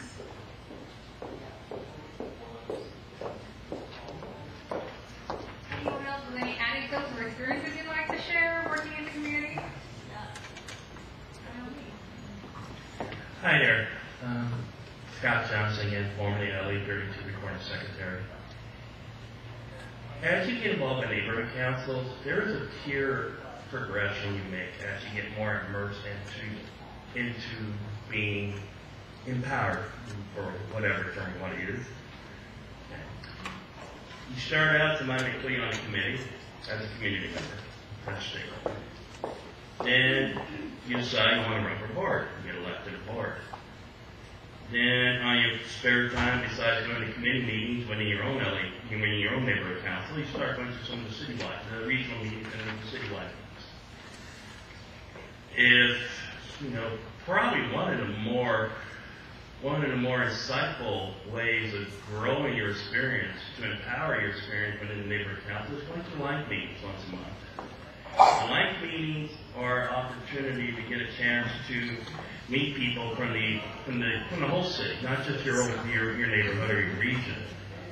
And it's the neighborhood council system that's progressed to its next level. The department and the policymakers in the city have got to recognize that empowerment of the neighborhood council system is not going to come just from the professional staff in the department. Great professional staff. I'd like to point out Mr. Stephen Fox back there, who's still around. It's a great shining example of the employees within the department. But we also got to recognize too is that If we do not utilize the brain trust of fellow neighborhood council members who have been in the system for 5, 10, 15, 20 years, then in order to progress to the next level, those mentors have to be brought in on their own volition to empower new neighborhood council people to reach their maximum potential. What I'm advocating is that the commission here and the leadership of the department need to empower council for council and help work with them to create a mechanism to train future mentors among the neighborhood council activists within the city of Los Angeles. And set them loose to work with the newbies, to go on their turn, to grow them and to empower them to be the best community leaders they could become. In this room here, I can point out the brain trust of this community, Mr. Tom Williams. You see Mr. Tom Williams always at our city hall meetings. Okay? That's his favorite seat up there in the third row. Okay? If you wanted to talk about DWP issues or Caltrans issues, talk to Mr. Williams. Mr. McGuire.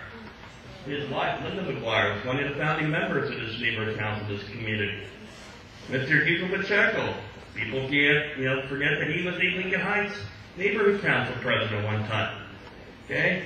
Mike Roseberry. Said you mentioned Hugo Pacheco. Mike Roseberry is one of those ground pounders that is always going to come out and back you up when you need to get people involved in community events. It's imperative that if we're going to grow the neighborhood council system, we have to retain our brain trust. We have to retain our mentors. And we have to create an organized body to put those mentors to use. Council for council is a great endeavor to move that forward. I want to keep my comments positive. I know there's some department employees who unfortunately may not feel too empowered with them being involved. But in order to maintain the growth, we create a sustainability of neighborhood council system, mentors like the ones in our community and throughout the city need to be empowered, and there has to be a structured mechanism to get them out there, set them loose, to create the new mentors of tomorrow. Thank you. Thank you very much. Thank you. So I just want to make sure that we're clear in this section that we're talking about what's happening at the neighborhood council. So hopefully that's what you all are planning on talking about. And then we have another general public comment on item number 10, if your comment is more general than talking about what's happening with your neighborhood council. So I've just been reminded that we need to get speaker cards on everybody. So if you haven't done a speaker card on this item and you spoke or you're about to speak, please do fill out a speaker card. I know that I see Anthony Mazzano standing up there, so you can, why don't you come on up and speak? Thank you once again, Commissioners. My name is Anthony Manzano, living in the community of Rose Hills, served here by LA 32 Neighborhood Council. Some of the best practices for our community is something what Mr. Johnson had mentioned, is using the experience from previous board members. Some of the things that we've encouraged in the past is getting out there and taking active measures in cleaning our streets. We're probably one of the first neighborhood council citywide who had every single fire hydrant painted by the beautification committee, because our volunteers were out there being productive and taking measures and providing inspiration to other stakeholders. I'd like to encourage maybe a spelling bee from our neighborhood council. I'd like to encourage the beneficial improvement recycling program that I created. I'd like to also encourage more other neighborhood council members throughout the city to do a walk the block. It creates a safer streets at night program. But I'd also like to encourage the board members to recognize milestones, because every neighborhood council has one. A 5-year anniversary, a 10-year anniversary, something coming up great in the community. But these milestones are important to every stakeholder.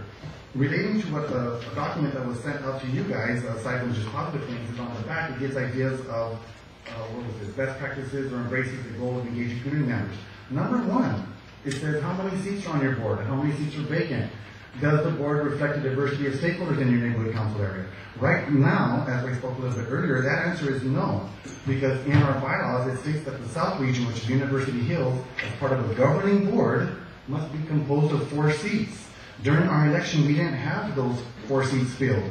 But like I mentioned earlier, I have over 70 stakeholder initiative petitions asking that item to be placed on the agenda. So as part of the process, we've heard here that even if the rule says to pull straws, you do what the rules say. I have followed the rules. The rules in our bylaw says the governing board must contain 21 board members, and we're not there yet. The people have spoken, and they have pages and pages and pages of signatures indicating that they want this item on the agenda. So the whole idea is encourage the stakeholders, follow the rules, use the experience that we have out there. There's doctors, there's lawyers, there's plumbers, there's other people that are involved in business, and more importantly, involved in politics. I'm just a neighbor, but I've been doing this for 10 years, and I have a lot of good ideas to influence the neighborhood councils to still be productive, progressive, and the word change, yes, but we have to progress, not change, because change can be detrimental. And one last note, if they said they want to include everybody as part of this information that I'll be submitting a little bit later, they held an executive committee meeting, and I got emails that not even all executive members were invited. That's called exclusion. And if we want inclusiveness, we bring everybody to the table. The board members, the commissioners, the community, and hopefully this item will be placed on the agenda and let the people be heard and just fill our board to 21 seats, and it will assist in more grievances. Thank you so much. Thank you.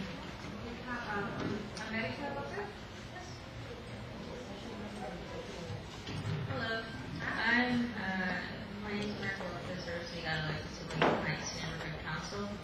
I'm not sure what to say of it, but on the first day I served on the board, there was like Univision, Television, like it was like so many stakeholders, and it was like about a bullying issue.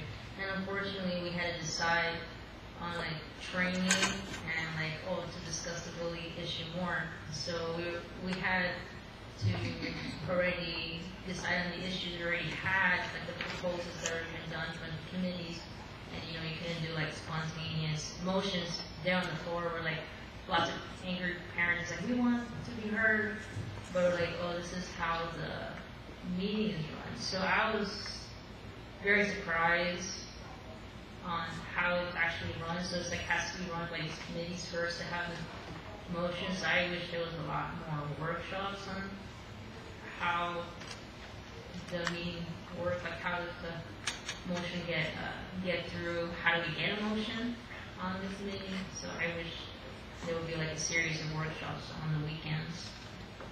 I'm a student, so it would be very helpful to have a workshop at a school or at a community center where we can just come in and get to know other neighborhood councils. I'm pretty sure like they have resources I can look at. So I'll go over there and see what I learned, and it'll be great to have a mentor program. Like, I shout at that guy, he's doing good work.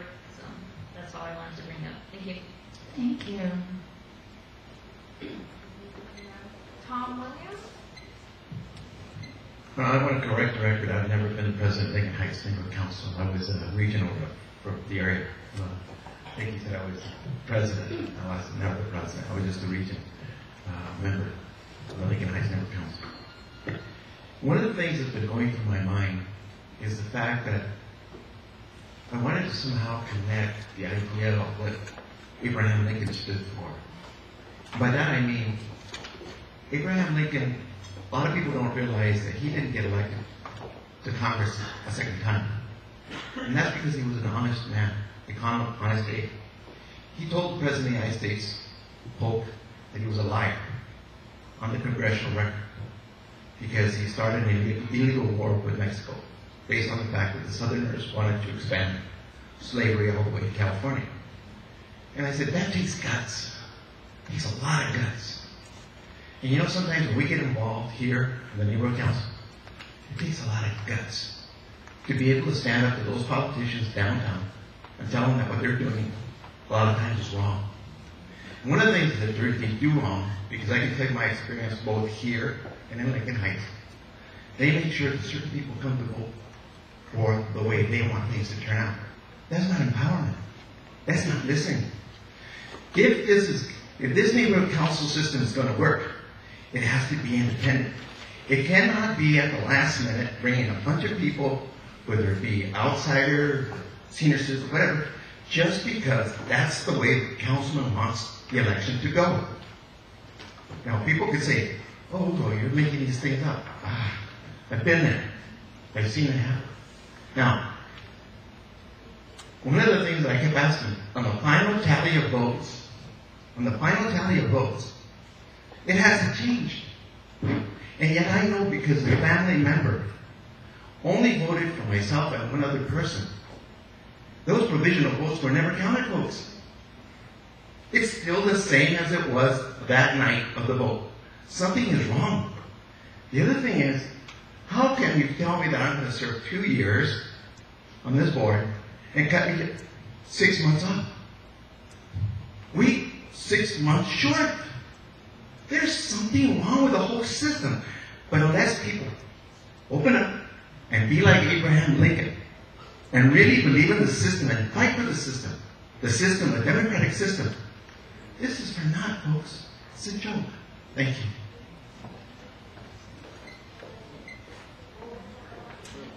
Hugo Pacheco? That would be. Oh, that was good. I thought so.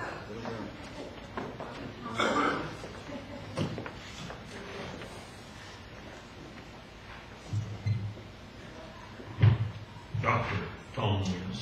I've only painted about 100 fire hydrants in El Sereno. However, it pointed out the problems that we have often. One gentleman, very nice guy, he's a painter, he wanted to paint the fire hydrants. He does a lot of graffiti removal on his own. The neighborhood council gave him enough money to buy some paint. Sorry, not talking. Carry on. Yeah, sorry to interrupt. Then we had a problem. Well, the street services had stopped their fire hydrants. It's not LADOT, it's not this one, it's not that one. We finally found who was responsible for the fire hydrants. DWP. So we go to DWP. Well, we don't really want to allow you to paint them because we have a standard paint. Well, after enough shaming and the Board of Water and Power, we were given paint. Guess what? After painting 500 fire hydrants, we found, hey, the paint doesn't last very long. Like about 6 weeks in the sun. So they're now doing a restudy of the standard for paint for fire hydrants. It's a problem. How can we work with the other departments? Because we're part of the city of Los Angeles, and we have to suffer all of the bad things on it. We should have some of the good things, such as, why doesn't every agenda item on city council agenda have CD 14, NC, LA 32? Because I always look at that kind of the last line on every agenda item. Community impact statements. Why were neighborhood councils formed? Because we were looking at annexation. Well, we got to better incorporate neighborhood councils to the city council and the rest of the city government. I don't see it working. Every time, hey, where's the CD14 representative? Is there a CD14 representative here today? So we have this problem. So I would highly recommend, like, we did fill this place here with over 300 people who attended a discussion between Rudy Martinez and Huizar. And it filled. The neighborhood council sponsored that. It cost us $2,000, which worked out to about $6 per person. So it's kind of a difficult thing. but we need a much better system of getting the departments to, like DWP and supposedly the Board of Public Works, have memorandum of agreements so that we can cooperate at a much better level. Thank you. Great. So,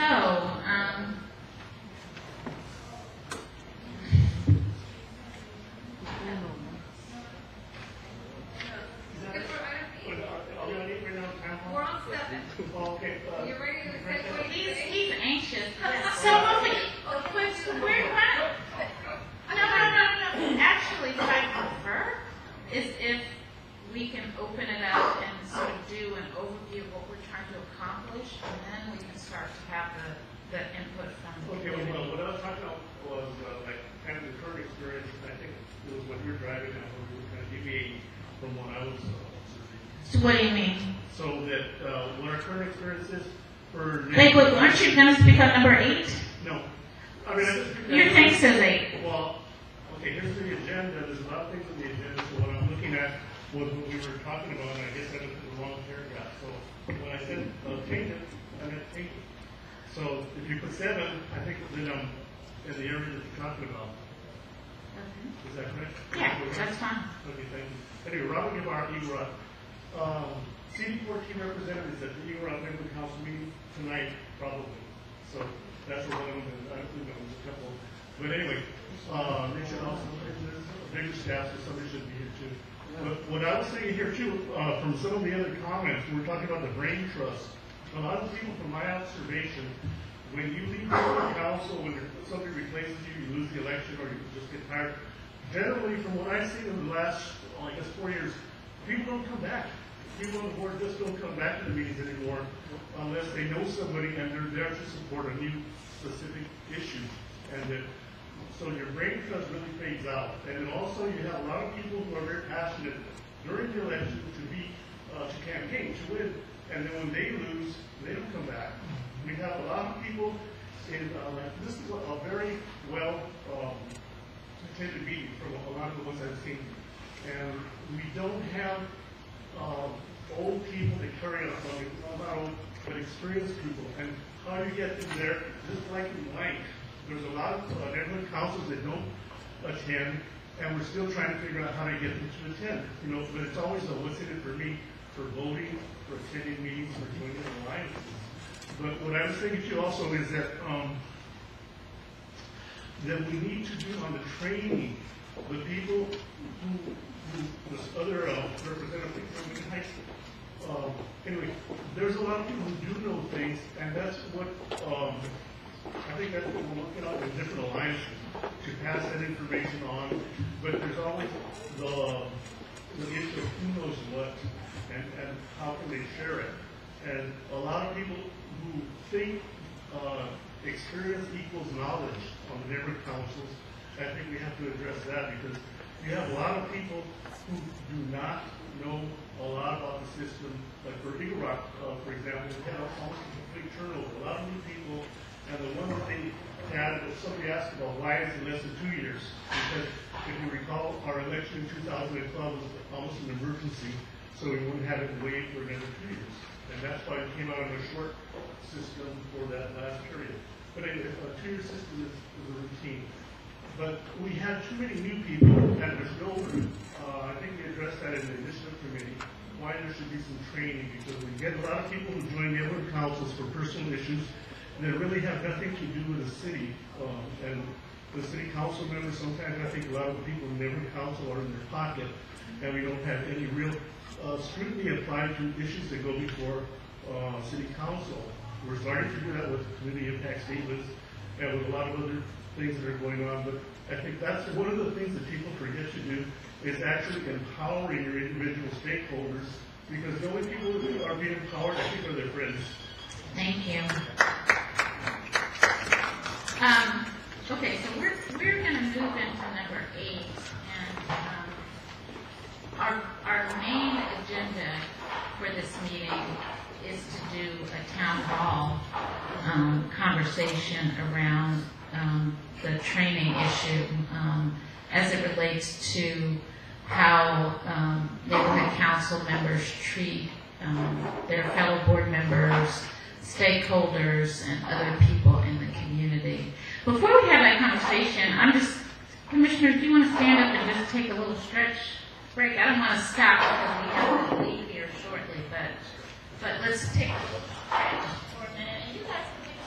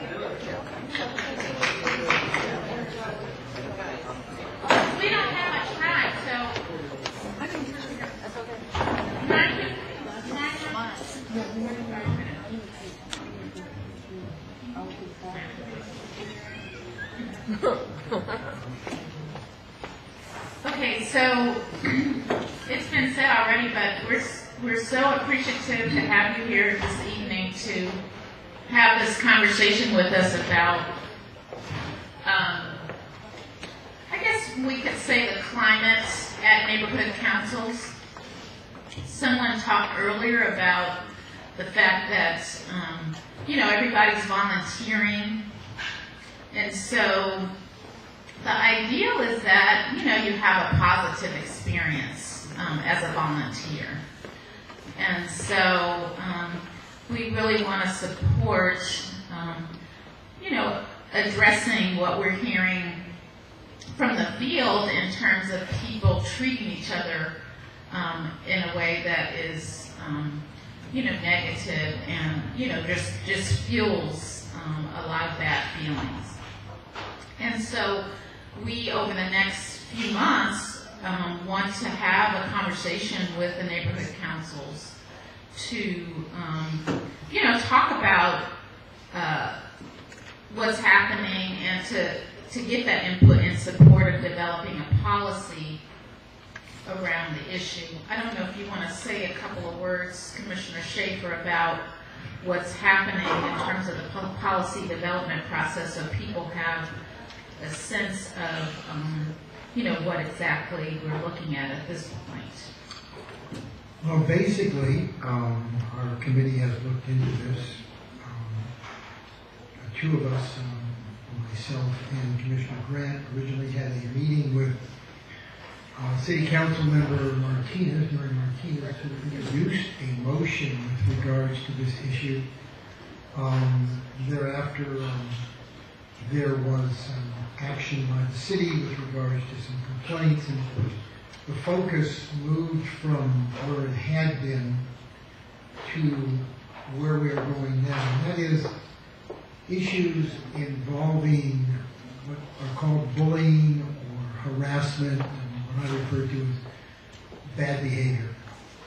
And what we're trying to do is we're trying to develop some guidelines for neighborhood councils as to, one, what kind of training, or I like to put it as education, but we use the term training, should neighborhood council members have that makes them aware of certain things with regards to their actions. In other words, some of us may do things that we don't think are offensive to others, but in fact they are. And so what we'd like to do is find some type of mechanism for educating people, basically, to what is it that you should or should not be doing. And once we get through that, once a person's aware of the parameters of their actions, or what they should or shouldn't be doing, what happens when they act out anyway? What happens when they engage in this bad behavior, even after knowing how things should be? And for that, we're looking to give, or hope to give, to neighborhood councils, or perhaps request the department to help, the ability to do something with regards to members of their board that not only have a problem interacting with board members, in other words, there's bullying of board members, but how they interact with stakeholders. There's bullying of stakeholders, there's harassment, there's inappropriate behavior towards stakeholders. To that end, we're looking at a lot of ideas. We've got proposed policy, and that's all it is proposed. It's a draft. It's something we put out there to start the conversation that says, okay, here's what you're not supposed to do. Not definitively. In other words, we're not trying to define what is bullying, what is harassment, what is this bad behavior that we've heard about. And not all neighborhood councils. We've got neighborhood councils that everybody gets along. As they say, you can disagree without being disagreeable. Even if you are a little bit disagreeable once in a while, there's not the kind of conduct that we've heard about from neighborhood councils around the city. some of which is rather surprising, to say the least. So that's for another time and place to actually define it. That's what the training would be for, perhaps an integration of some kind into this proposal that says these are the kind of things that we're looking at. These are generally the kind of things that you should not be doing. We want to get from neighborhood councils. We want to get from just average neighborhood, well, neighborhood council people aren't average. They're above average because they're volunteers and they put out their time. We want to get your thoughts, your ideas with regards to this proposal or another proposal that may be brought up because of these discussions and as things are refined. We'd like to see what you think about these. Do you think they'd be helpful? Do you think neighborhood councils should engage in this type of education? Do you think board members should be given the authority to perhaps remove members of the board, elected members of the board, as other legislative bodies can do oftentimes, if they do not stop certain actions after being warned and told and such as that? So that's where we are. Commissioner Schaefer, would you maybe summarize the I don't know that we should go through every line, but if you could summarize the policy so that people have a sense about what we're talking about here, and then Commissioner Grant. Basically, with the proposed policy, the broad thing says that we know it exists. We'd like to stop this bullying and this bad behavior. And we're going to give people 90 days from the time they become board members to take training that we hope will be developed by the department. Perhaps our good friends at the city attorney's office will help. If you don't do it within 90 days, we want to give the tools to your board to say, hi, you're off the board. You can't stay here anymore. You can't bother to take this training. And during that time, you can't engage in activities with the board. In other words, if your board is making decisions, you don't get to vote on those decisions. You don't discuss them after a certain point in time because you haven't taken the training. Then, if you do take the training and you continue to ignore how you're supposed to act, your board can take action against you up to and including having you removed, booting you off because you just can't act properly within the public. At the same time, if something's going on and the board's not doing anything, the stakeholder has the ability to complain to the department and say, hey, nothing's happening here, it should be happening. And the department, if they so desire, can step in and say to the board, hi, you guys need training in this specific area because you're not recognizing these problems. Or to a board member, you need more training in this specific area. At the same time, it could be the subject of a grievance under our new grievance policy because it'll be part of your bylaws. And other neighborhood council members could judge whether or not you're doing anything or should be doing something. And the ultimate, obviously, would be what we call exhaustive efforts. And hopefully the city council is going to end up doing something that the commission has recommended, the working groups the commission has recommended, and that is short of decertification, involuntary decertification, the department will be able to come to the commission and say, as part of exhaustive efforts, the board should be removed because they're not doing anything to solve this problem, even though they have the ability to do so. And that's basically what this proposed policy, this first outline, talks about. Yes, a couple things. One, what I would like to hear from the public on isn't so much what types of things that you've experienced or seen, because we know that it's out there. If you spend half of your time talking about what you've seen and or experienced, we're not going to have as much dialogue from you of the ideas and changes that you think need to take place. So when you get up there, first of all, I'd love to hear what neighborhood council you're from. Not all of you have said that, or many of you haven't spoken yet, so it's really important that we hear from you. Also, yes, I have experienced bullying. We have had problems with it on our council. My ideas are we like that you're doing this, because that way we don't spend the whole evening getting, frankly for me, as many stories as I've heard, getting stressed out hearing all the stories. We're trying to fix it. We want you to be part of helping us fix the problem. So I just wanted to say that before you got up to speak. Thank you. Thank you. Okay, so our first speaker is Alejandra Cortez. And you'll have about 2 minutes. I have about 13 speaker cards up here, so we've got a lot to get through by 9:15. Sure. Commissioner Medina, I just want to say one thing. As you guys come up, and this is just a draft. I do want to emphasize though, you might be thinking in yourself in your head right now, well, we're volunteers, he goes another training, another thing. Keep in mind though, if you're not the person causing this trouble, all we're asking for you is just to take the simple video, and then you will never see it, never see that video, you will never hear that about that issue. So it's just quick, another thing, but again, keep in mind, if you're not the person causing the trouble, you won't have to continually do this kind of training. So it's only a one-time thing. Hi, my name is Alejandra Cortez, and I'm the new president of the Greater Cypress Park Neighborhood Council. I recently found out about the council. I didn't even know it existed in my 24 years living in Cypress Park. And when I first started attending the meetings, I noticed this conflict right away, just as a stakeholder, how this was happening. And so I got elected, and so now that I'm the challenge that I'm going to see that hopefully I will come account, since 9 out of the 4 members, 3 are returning. So it's like a kind of a fresh start of kind of trying to set the standard.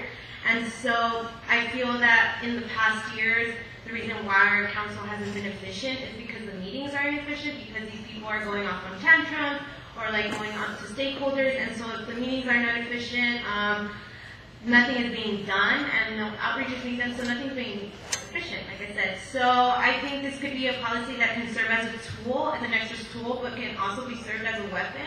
So it's just making sure that the people are educated about this issue of like knowing exactly what it is and not feeling blindsided about the issue. And so a recommendation that I can give is like having a retreat or requiring of some sort of retreat, so the board members can not only get to know each other, but also understand these policies, because a lot of people are coming back from different backgrounds, ages, experiences, so they just come and show up to meetings and not know how to function as a team. And so I feel like that's allowing this room for this disagreement and bullying, and I know my neighborhood better than you do, and you're just coming on in. And so I'm kind of also talking about a little bit about my fears, but I'm definitely like willing to use, I'd be willing to implement this in my neighborhood. Thank you. Anthony Manzano, I'm going to call a few of you up so we can go through this quickly. Scott Johnson, Dr. Tom Williams. Good evening, Commissioners. Again, my name is Anthony Manzano, a stakeholder at this moment, served by the LA 32 Neighborhood Council. I'm a resident of the community of Rose Hills, and I think, as my public comment card indicates, I'm in favor of something like this, but there's just a little bit of things that you have to consider. I don't have all the answers, they don't have all the answers, not even people in downtown have all the answers. But the basic reason for applying these principles is to protect the city from violation. That's what the trainings are for, to protect the city. Now, the whole idea is when you're protecting the city, you offer these trainings and make sure we're following the rules, the bylaws, Brown Act postings, Robert's Rules of Order. But I think a good thing that you guys could implement was also do a background check, perhaps. Because if by chance you're saying, you know what, these people are the ones causing trouble, but if you go back and you find out that they have a criminal background, then you've already initiated the problem by putting them on the board, and now you have to find a way to get them off. So I would probably suggest these trainings. Item number 2, it says if the member fails to complete the training within 60 days, definitely accept something like that, because everyone has to take these trainings. But more importantly, just within 60 days, ask them to take this training before they even apply as a candidate, because that shows their level of their level of participation, that they really want to do this. You know what, if you really want to be on the board, then go take the class. Oh, well, I don't want to take the classes, I'm not on the board yet. If you want to be on the board, go take the class. It's just a simple guideline of saying you are committed. Number 4 indicates exactly what Mr. Schaefer was saying as the commissioner, that removal of this would be 90 days. Absolutely, because if you're not taking this training, then you're really not being a benefit to the community, and you're not being of service to the community, you're just filling a seat. But I want to go down to number 6 really quick on the same document that you guys have before you. I think it's a little light to have 3 members say we don't want you on here. Our board consists of 21 board members, and to have 3, someone could just say, hey, you know what, it's me and you and him. There's 3 right there. Our bylaws specifically indicate that if you want to do something like this by removing a board member, our threshold is 9. Only because it's just shy of our quorum. But 3, I think, is just a little bit soft. Thank you. I would definitely support something like this. Just encourage all the potential neighborhood council candidates to take the training. Thank you so much. Thank you. Scott Johnson. Hugo Pacheco. And Lee Wallace. My first thought is, in dealing with these type of issues and dealing with the human element that come up with dealing with contentious issues, the American experiment is full of great illustrations, great teaching tools from history, how we deal with things. One of the things I think back on is the great style of the 1850 compromise, when you have people like Henry Clay, Samuel Webster, and John Calhoun come up with a great compromise dealing with the partition of American states in 1850. Very contentious issues. Unfortunately, 10 years, a decade later, some of those issues have led us to a great divide in this country. But on a micro level, we're dealing with policy here. We're making a policy designed by human beings to regulate human beings. And what we have to do here is we need to make sure that this document, the final draft of this document, is an objective tool to regulate conduct. I've been on the receiving end of attacks from people. The emails that the department used to justify the exhaustion efforts against our MC will show that. But that's part of First Amendment rights. Now, is it okay to be attacked? No. But it comes, where do we draw the line about protecting the First Amendment? In dialogue. Okay? Is it a First Amendment right to be called xenophobic? Unfortunately, yes. Is it a First Amendment right to be called racist? Unfortunately, yes.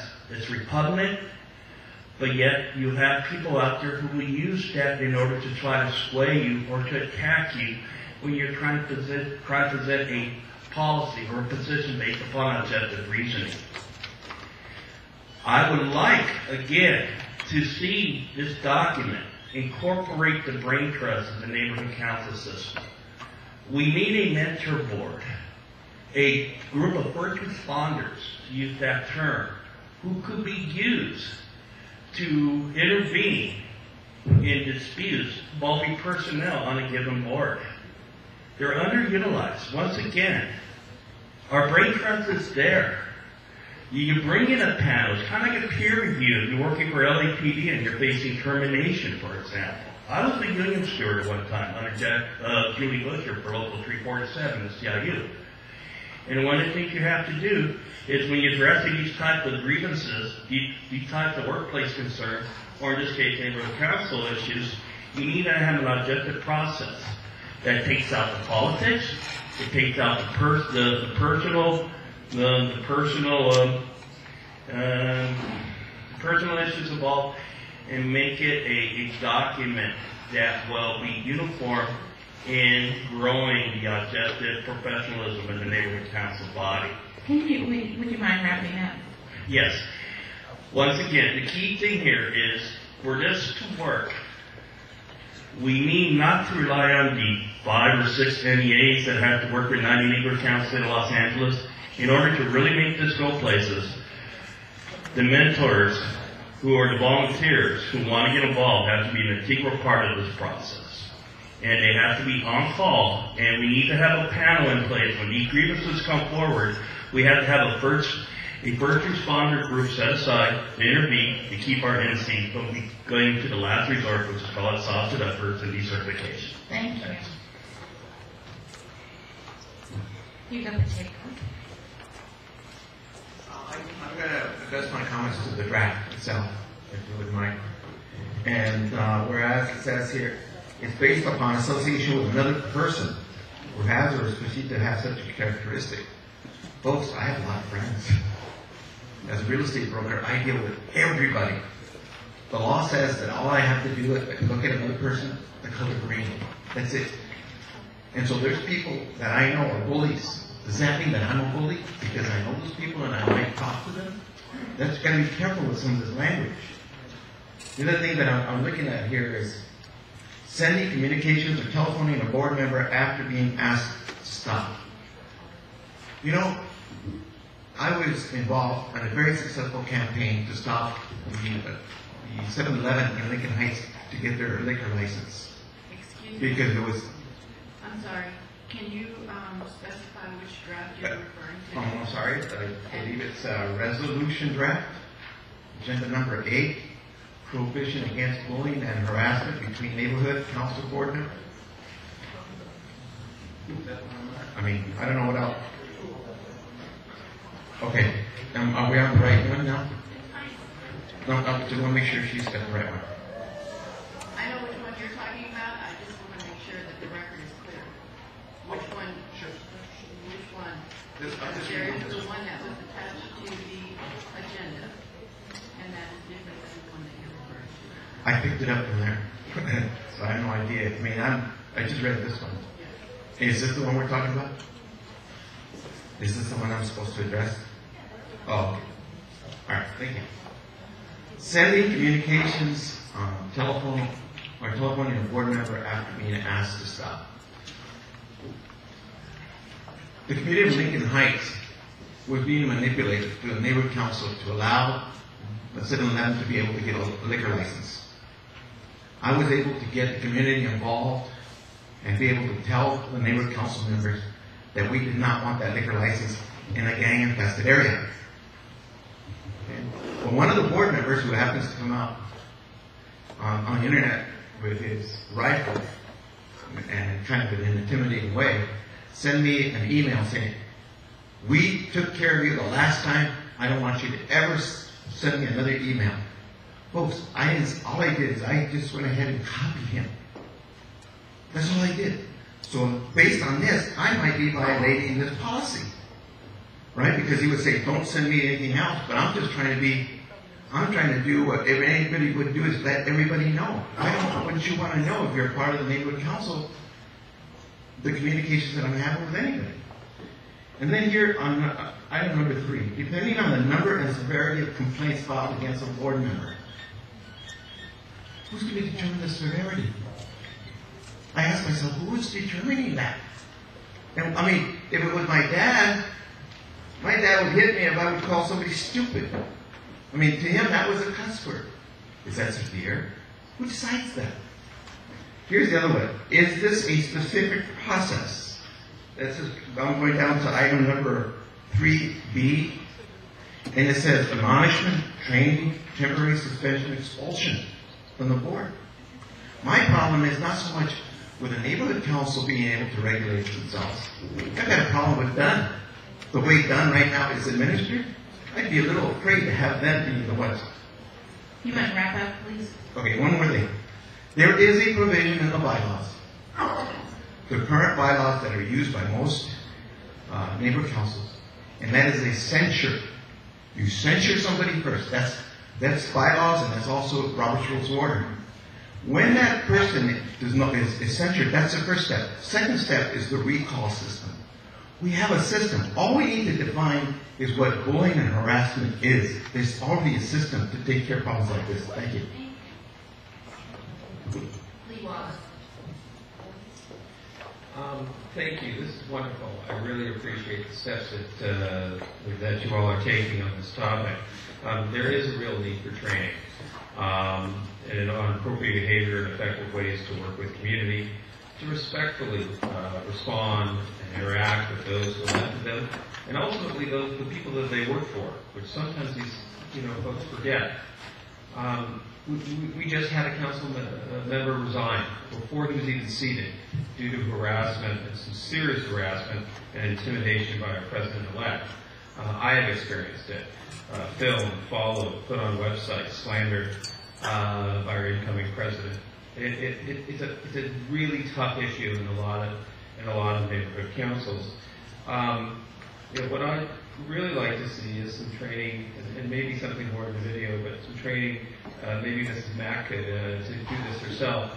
It takes a real art to be able to handle folks. I have to admit, it's not easy, but that's the job that folks sign up for. And I've seen some tough situations, like city council members, commission members, but they signed on to this, so they have to have some ability to handle these folks respectfully. I would also add a recall, process for the community as well.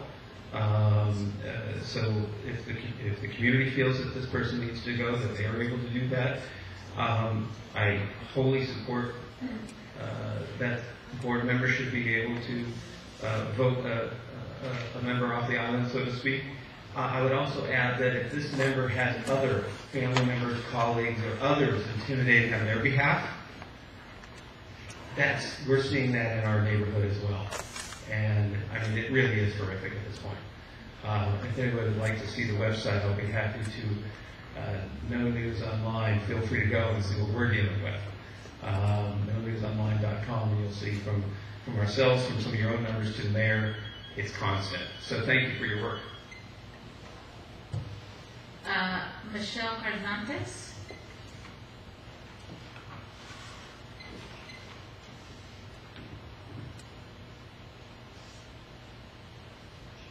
Good evening, I'm Michelle Cardantes, LA32, President Treasurer. And I think this is great. I was reading it. It's going to do good. And the experience that I've experienced as a stakeholder, I attended the Finance Committee for LA32, February and March. And it was really, really sad to see how the former treasurer was bullying the committee member. Not only was he bullying her, it was also the recording secretary. And that's one of the reasons why I said I'm going to join LA32 to make a difference. So those people that are sitting there bullying each other, it's not going to happen. And this is perfect. This is great. This is going to help us so we don't treat each other like that, And the same people that are the bullying ones are the same that keep coming up here and saying, fill the seats, fill the seats. Why would we want to fill? Are they going to follow this, or are we going to be bullied? Now I'm scared. If they come on, will we be bullied by these that are holding on to something that, we have years and years of being here, Vices can get you into trouble. And they've had vices that they've been used to, that they've been doing things that they're at comfort, that they can't see that the change is here. But this is something really great that I think will help, and I wish this would have been put to use back in February when that core committee member was really not, he only not only did he bully her, but the stakeholder too. The stakeholder was, I was like, and we recorded it. There is, we got a tech guy who records this stuff all the time. That stakeholder, she couldn't even speak. He kept cutting her off, cutting her before her minutes. It was just terrible. Really, really sad to see.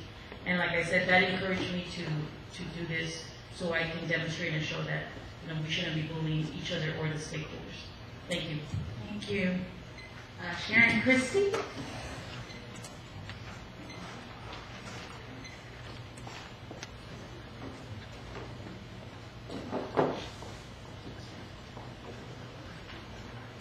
Thank you. I'll try and keep it within the 2 minutes. My name is Sharon Christie, and as I said, I'm newly elected South Carthay representative to Pico Neighborhood Council in District 5 and District 10. I also am now the new official secretary to the Pico Neighborhood Council. I am taking all condolences at this time. In the brief 3 meetings that I have attended in my neighborhood council, I am happy to say that I have not witnessed any bullying of what I'm hearing here from other people. And what I would like to recommend is, policy is an somewhat onerous name when it comes forward. If somebody's going to be a bully, they're still going to be a bully. And no piece of paper is going to be able to effectuate that change because it's just human behavior. What does that come from? It comes from a multitude of things, of frustration. Any of you that were Girl Scouts, Brownies, Cub Scouts, it takes a spark to start a fire.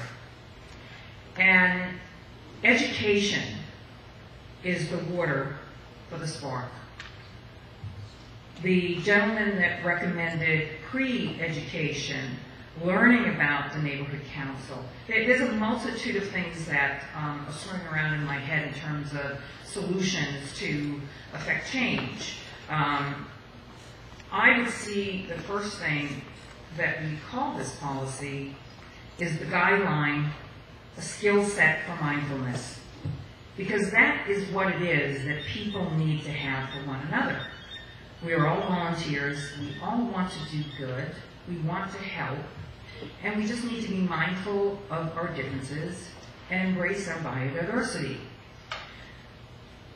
I have a wonderful woman on my land committee. Her name is Sue Beidelman, and her background is human resources. I'm suggesting that we look at an outreach committee of neighborhood councils that have people with these skill sets. One of the things that I have no knowledge of in my Pico Neighborhood Council is what everybody does. What's their background? What can they contribute? They come, they go. They come, they go. I want to know because I want to support their strengths, not their weaknesses. And I think all too often, those that have weaknesses, they are preyed upon. I am not a terrific speller. I have to then disqualify myself to that. You want to wrap up? Yes. So the point is that people have different strengths, and when their weaknesses are made to be in the forefront, that's when you have the spark, that's when you have the fire.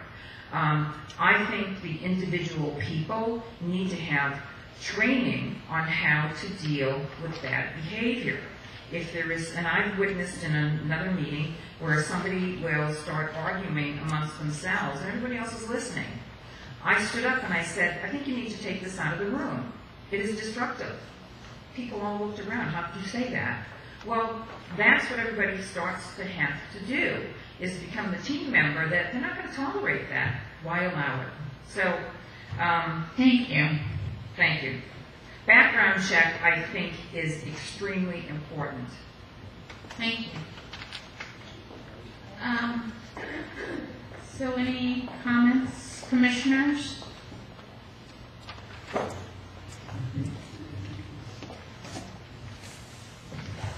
Commissioner Lippman? Oh, okay. I thought you were Commissioner Lippman.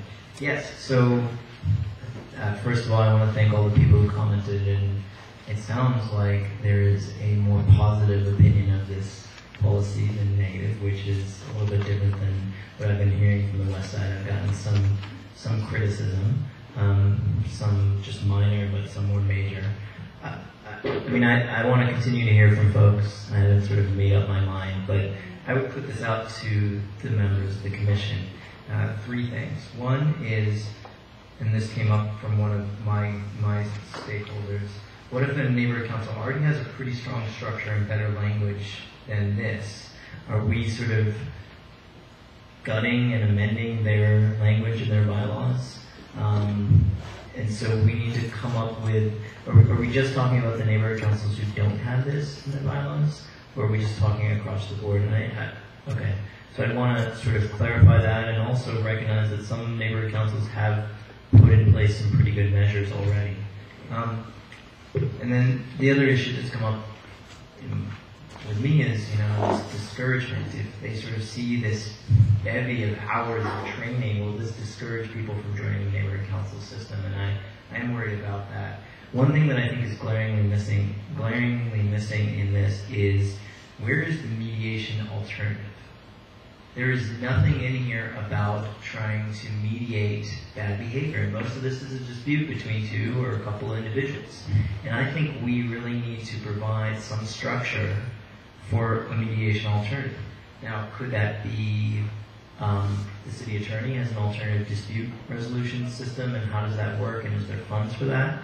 Or can we get volunteers? And I know C4C is sort of that, but it's not called that, and I don't necessarily know if the C4C folks have the training for mediation. Or could we get student mediators? Pepperdine Law School has the best alternative dispute resolution program in the country. For the second best, third best, one of the top three. Why can't we get student mediators to help mediate some of this bad behavior? And I think that should be the first step before we go into any of these punitive measures. And I do think we should have the punitive measures on bad behavior, but we also have to think about the alternative, which is how do we encourage good behavior? And let me just let that sink in a little bit. How do we provide training for good behavior? And I think some of the commenters said this. The new president for Lincoln Park. Secretary, yes.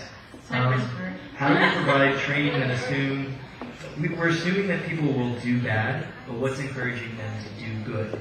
How do we provide incentives to neighborhood councils who complete trainings on how to run a good meeting, how to work together, how to have a board that's inclusive and recognizes everybody's feelings? Because that's what, if we don't have that good behavior, that's what's going to lead to the bad behavior. So I want to see if we can kind of insert that into it as much as possible.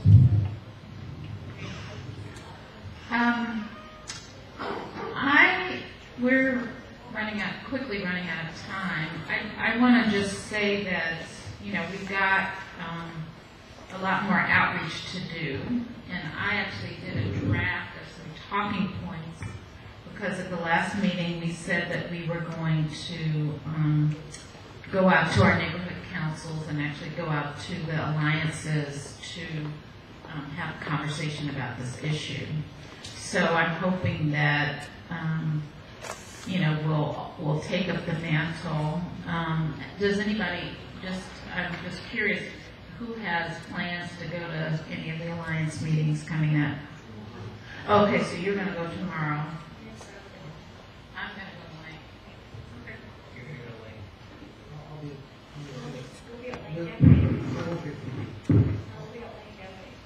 Okay. I've already told Joe please reserve some. So how can you have late? Should I? Did you get my? I didn't see your email. With instructions. Okay. I've already asked. Oh, perfect. Okay. Okay, I will. And then what about slang? Or you kind of got a question. When does this come back for, final? We're gonna in August. Okay, so because I was thinking, in South Los Angeles, the Alliance is meeting on the 19th, I believe, of June, so Okay. I'll go to it. Perfect. I'll take some copies. You're gonna go to. Okay. Okay. So it sounds like we have that covered. And like I said, I did some talking points. I'd love to. This is just a draft, so if you all can take a look at it and give me some feedback. I'll actually send you the electronic version, and you can give me feedback that way. And then, you have the draft policies and also the R Code of Civility, which is another part of the conversation. So, foundational, yes. Well, one of the things that I'd like the commissioners to do, this draft, which actually comes from the city attorney, I know that all of us worked on it, is to look at it with the idea or the thought perhaps of incorporating some of it into what we might want to see as a final draft. There's some very good things in here that might work definitionally or something like that, or whether or not we think this is better than what we've been doing. So I really think that the commissioners should pay attention to that. Only 5 minutes. So one thing that's a little bit confusing, I think, for us going out to the do our outreach process, our conversations, is having these two drafts. So how do you think, do you have a recommendation on how we're going to? That takes a whole conversation because the two drafts look at two different philosophies. Okay. Okay, we're gonna have to. Yeah. Yeah. So I really feel like, so if you can provide us with some guidance on, what we're, because, it's a little bit confusing for us, and I think it's confusing for the public to have two versions. So I don't want to get into an off-the-record discussion. Yeah, right. I will just say this very, very quickly so we get out. From my point of view, just my own point of view, one of the drafts that is from the city attorney's office looks towards the department as more or less the enforcer and such. Okay. And it looks towards action between board members, whereas the draft that we have been considering looks more towards the neighborhood councils as being the enforcers up to a point, right, and also looks at conduct between board members and members of the public. Okay. Okay, so we'll have to talk more about that. And I really apologize that I thought we had a little more time, and we did have some more speaker cards, but we have to vacate by 9 o'clock. So I want to just thank you all so much for coming out to our meeting and for giving us your input. And, we look forward to hearing more input from you if you have it at future meetings, through email and, other channels of communication. So thank you very much. And can I have a motion to adjourn? No final public comment. No, we can't, because we have to leave at 9. Motion to adjourn? I have permission. Well, I feel like it's probably not fair, so let's just adjourn. Sorry. So, motion to adjourn? Okay.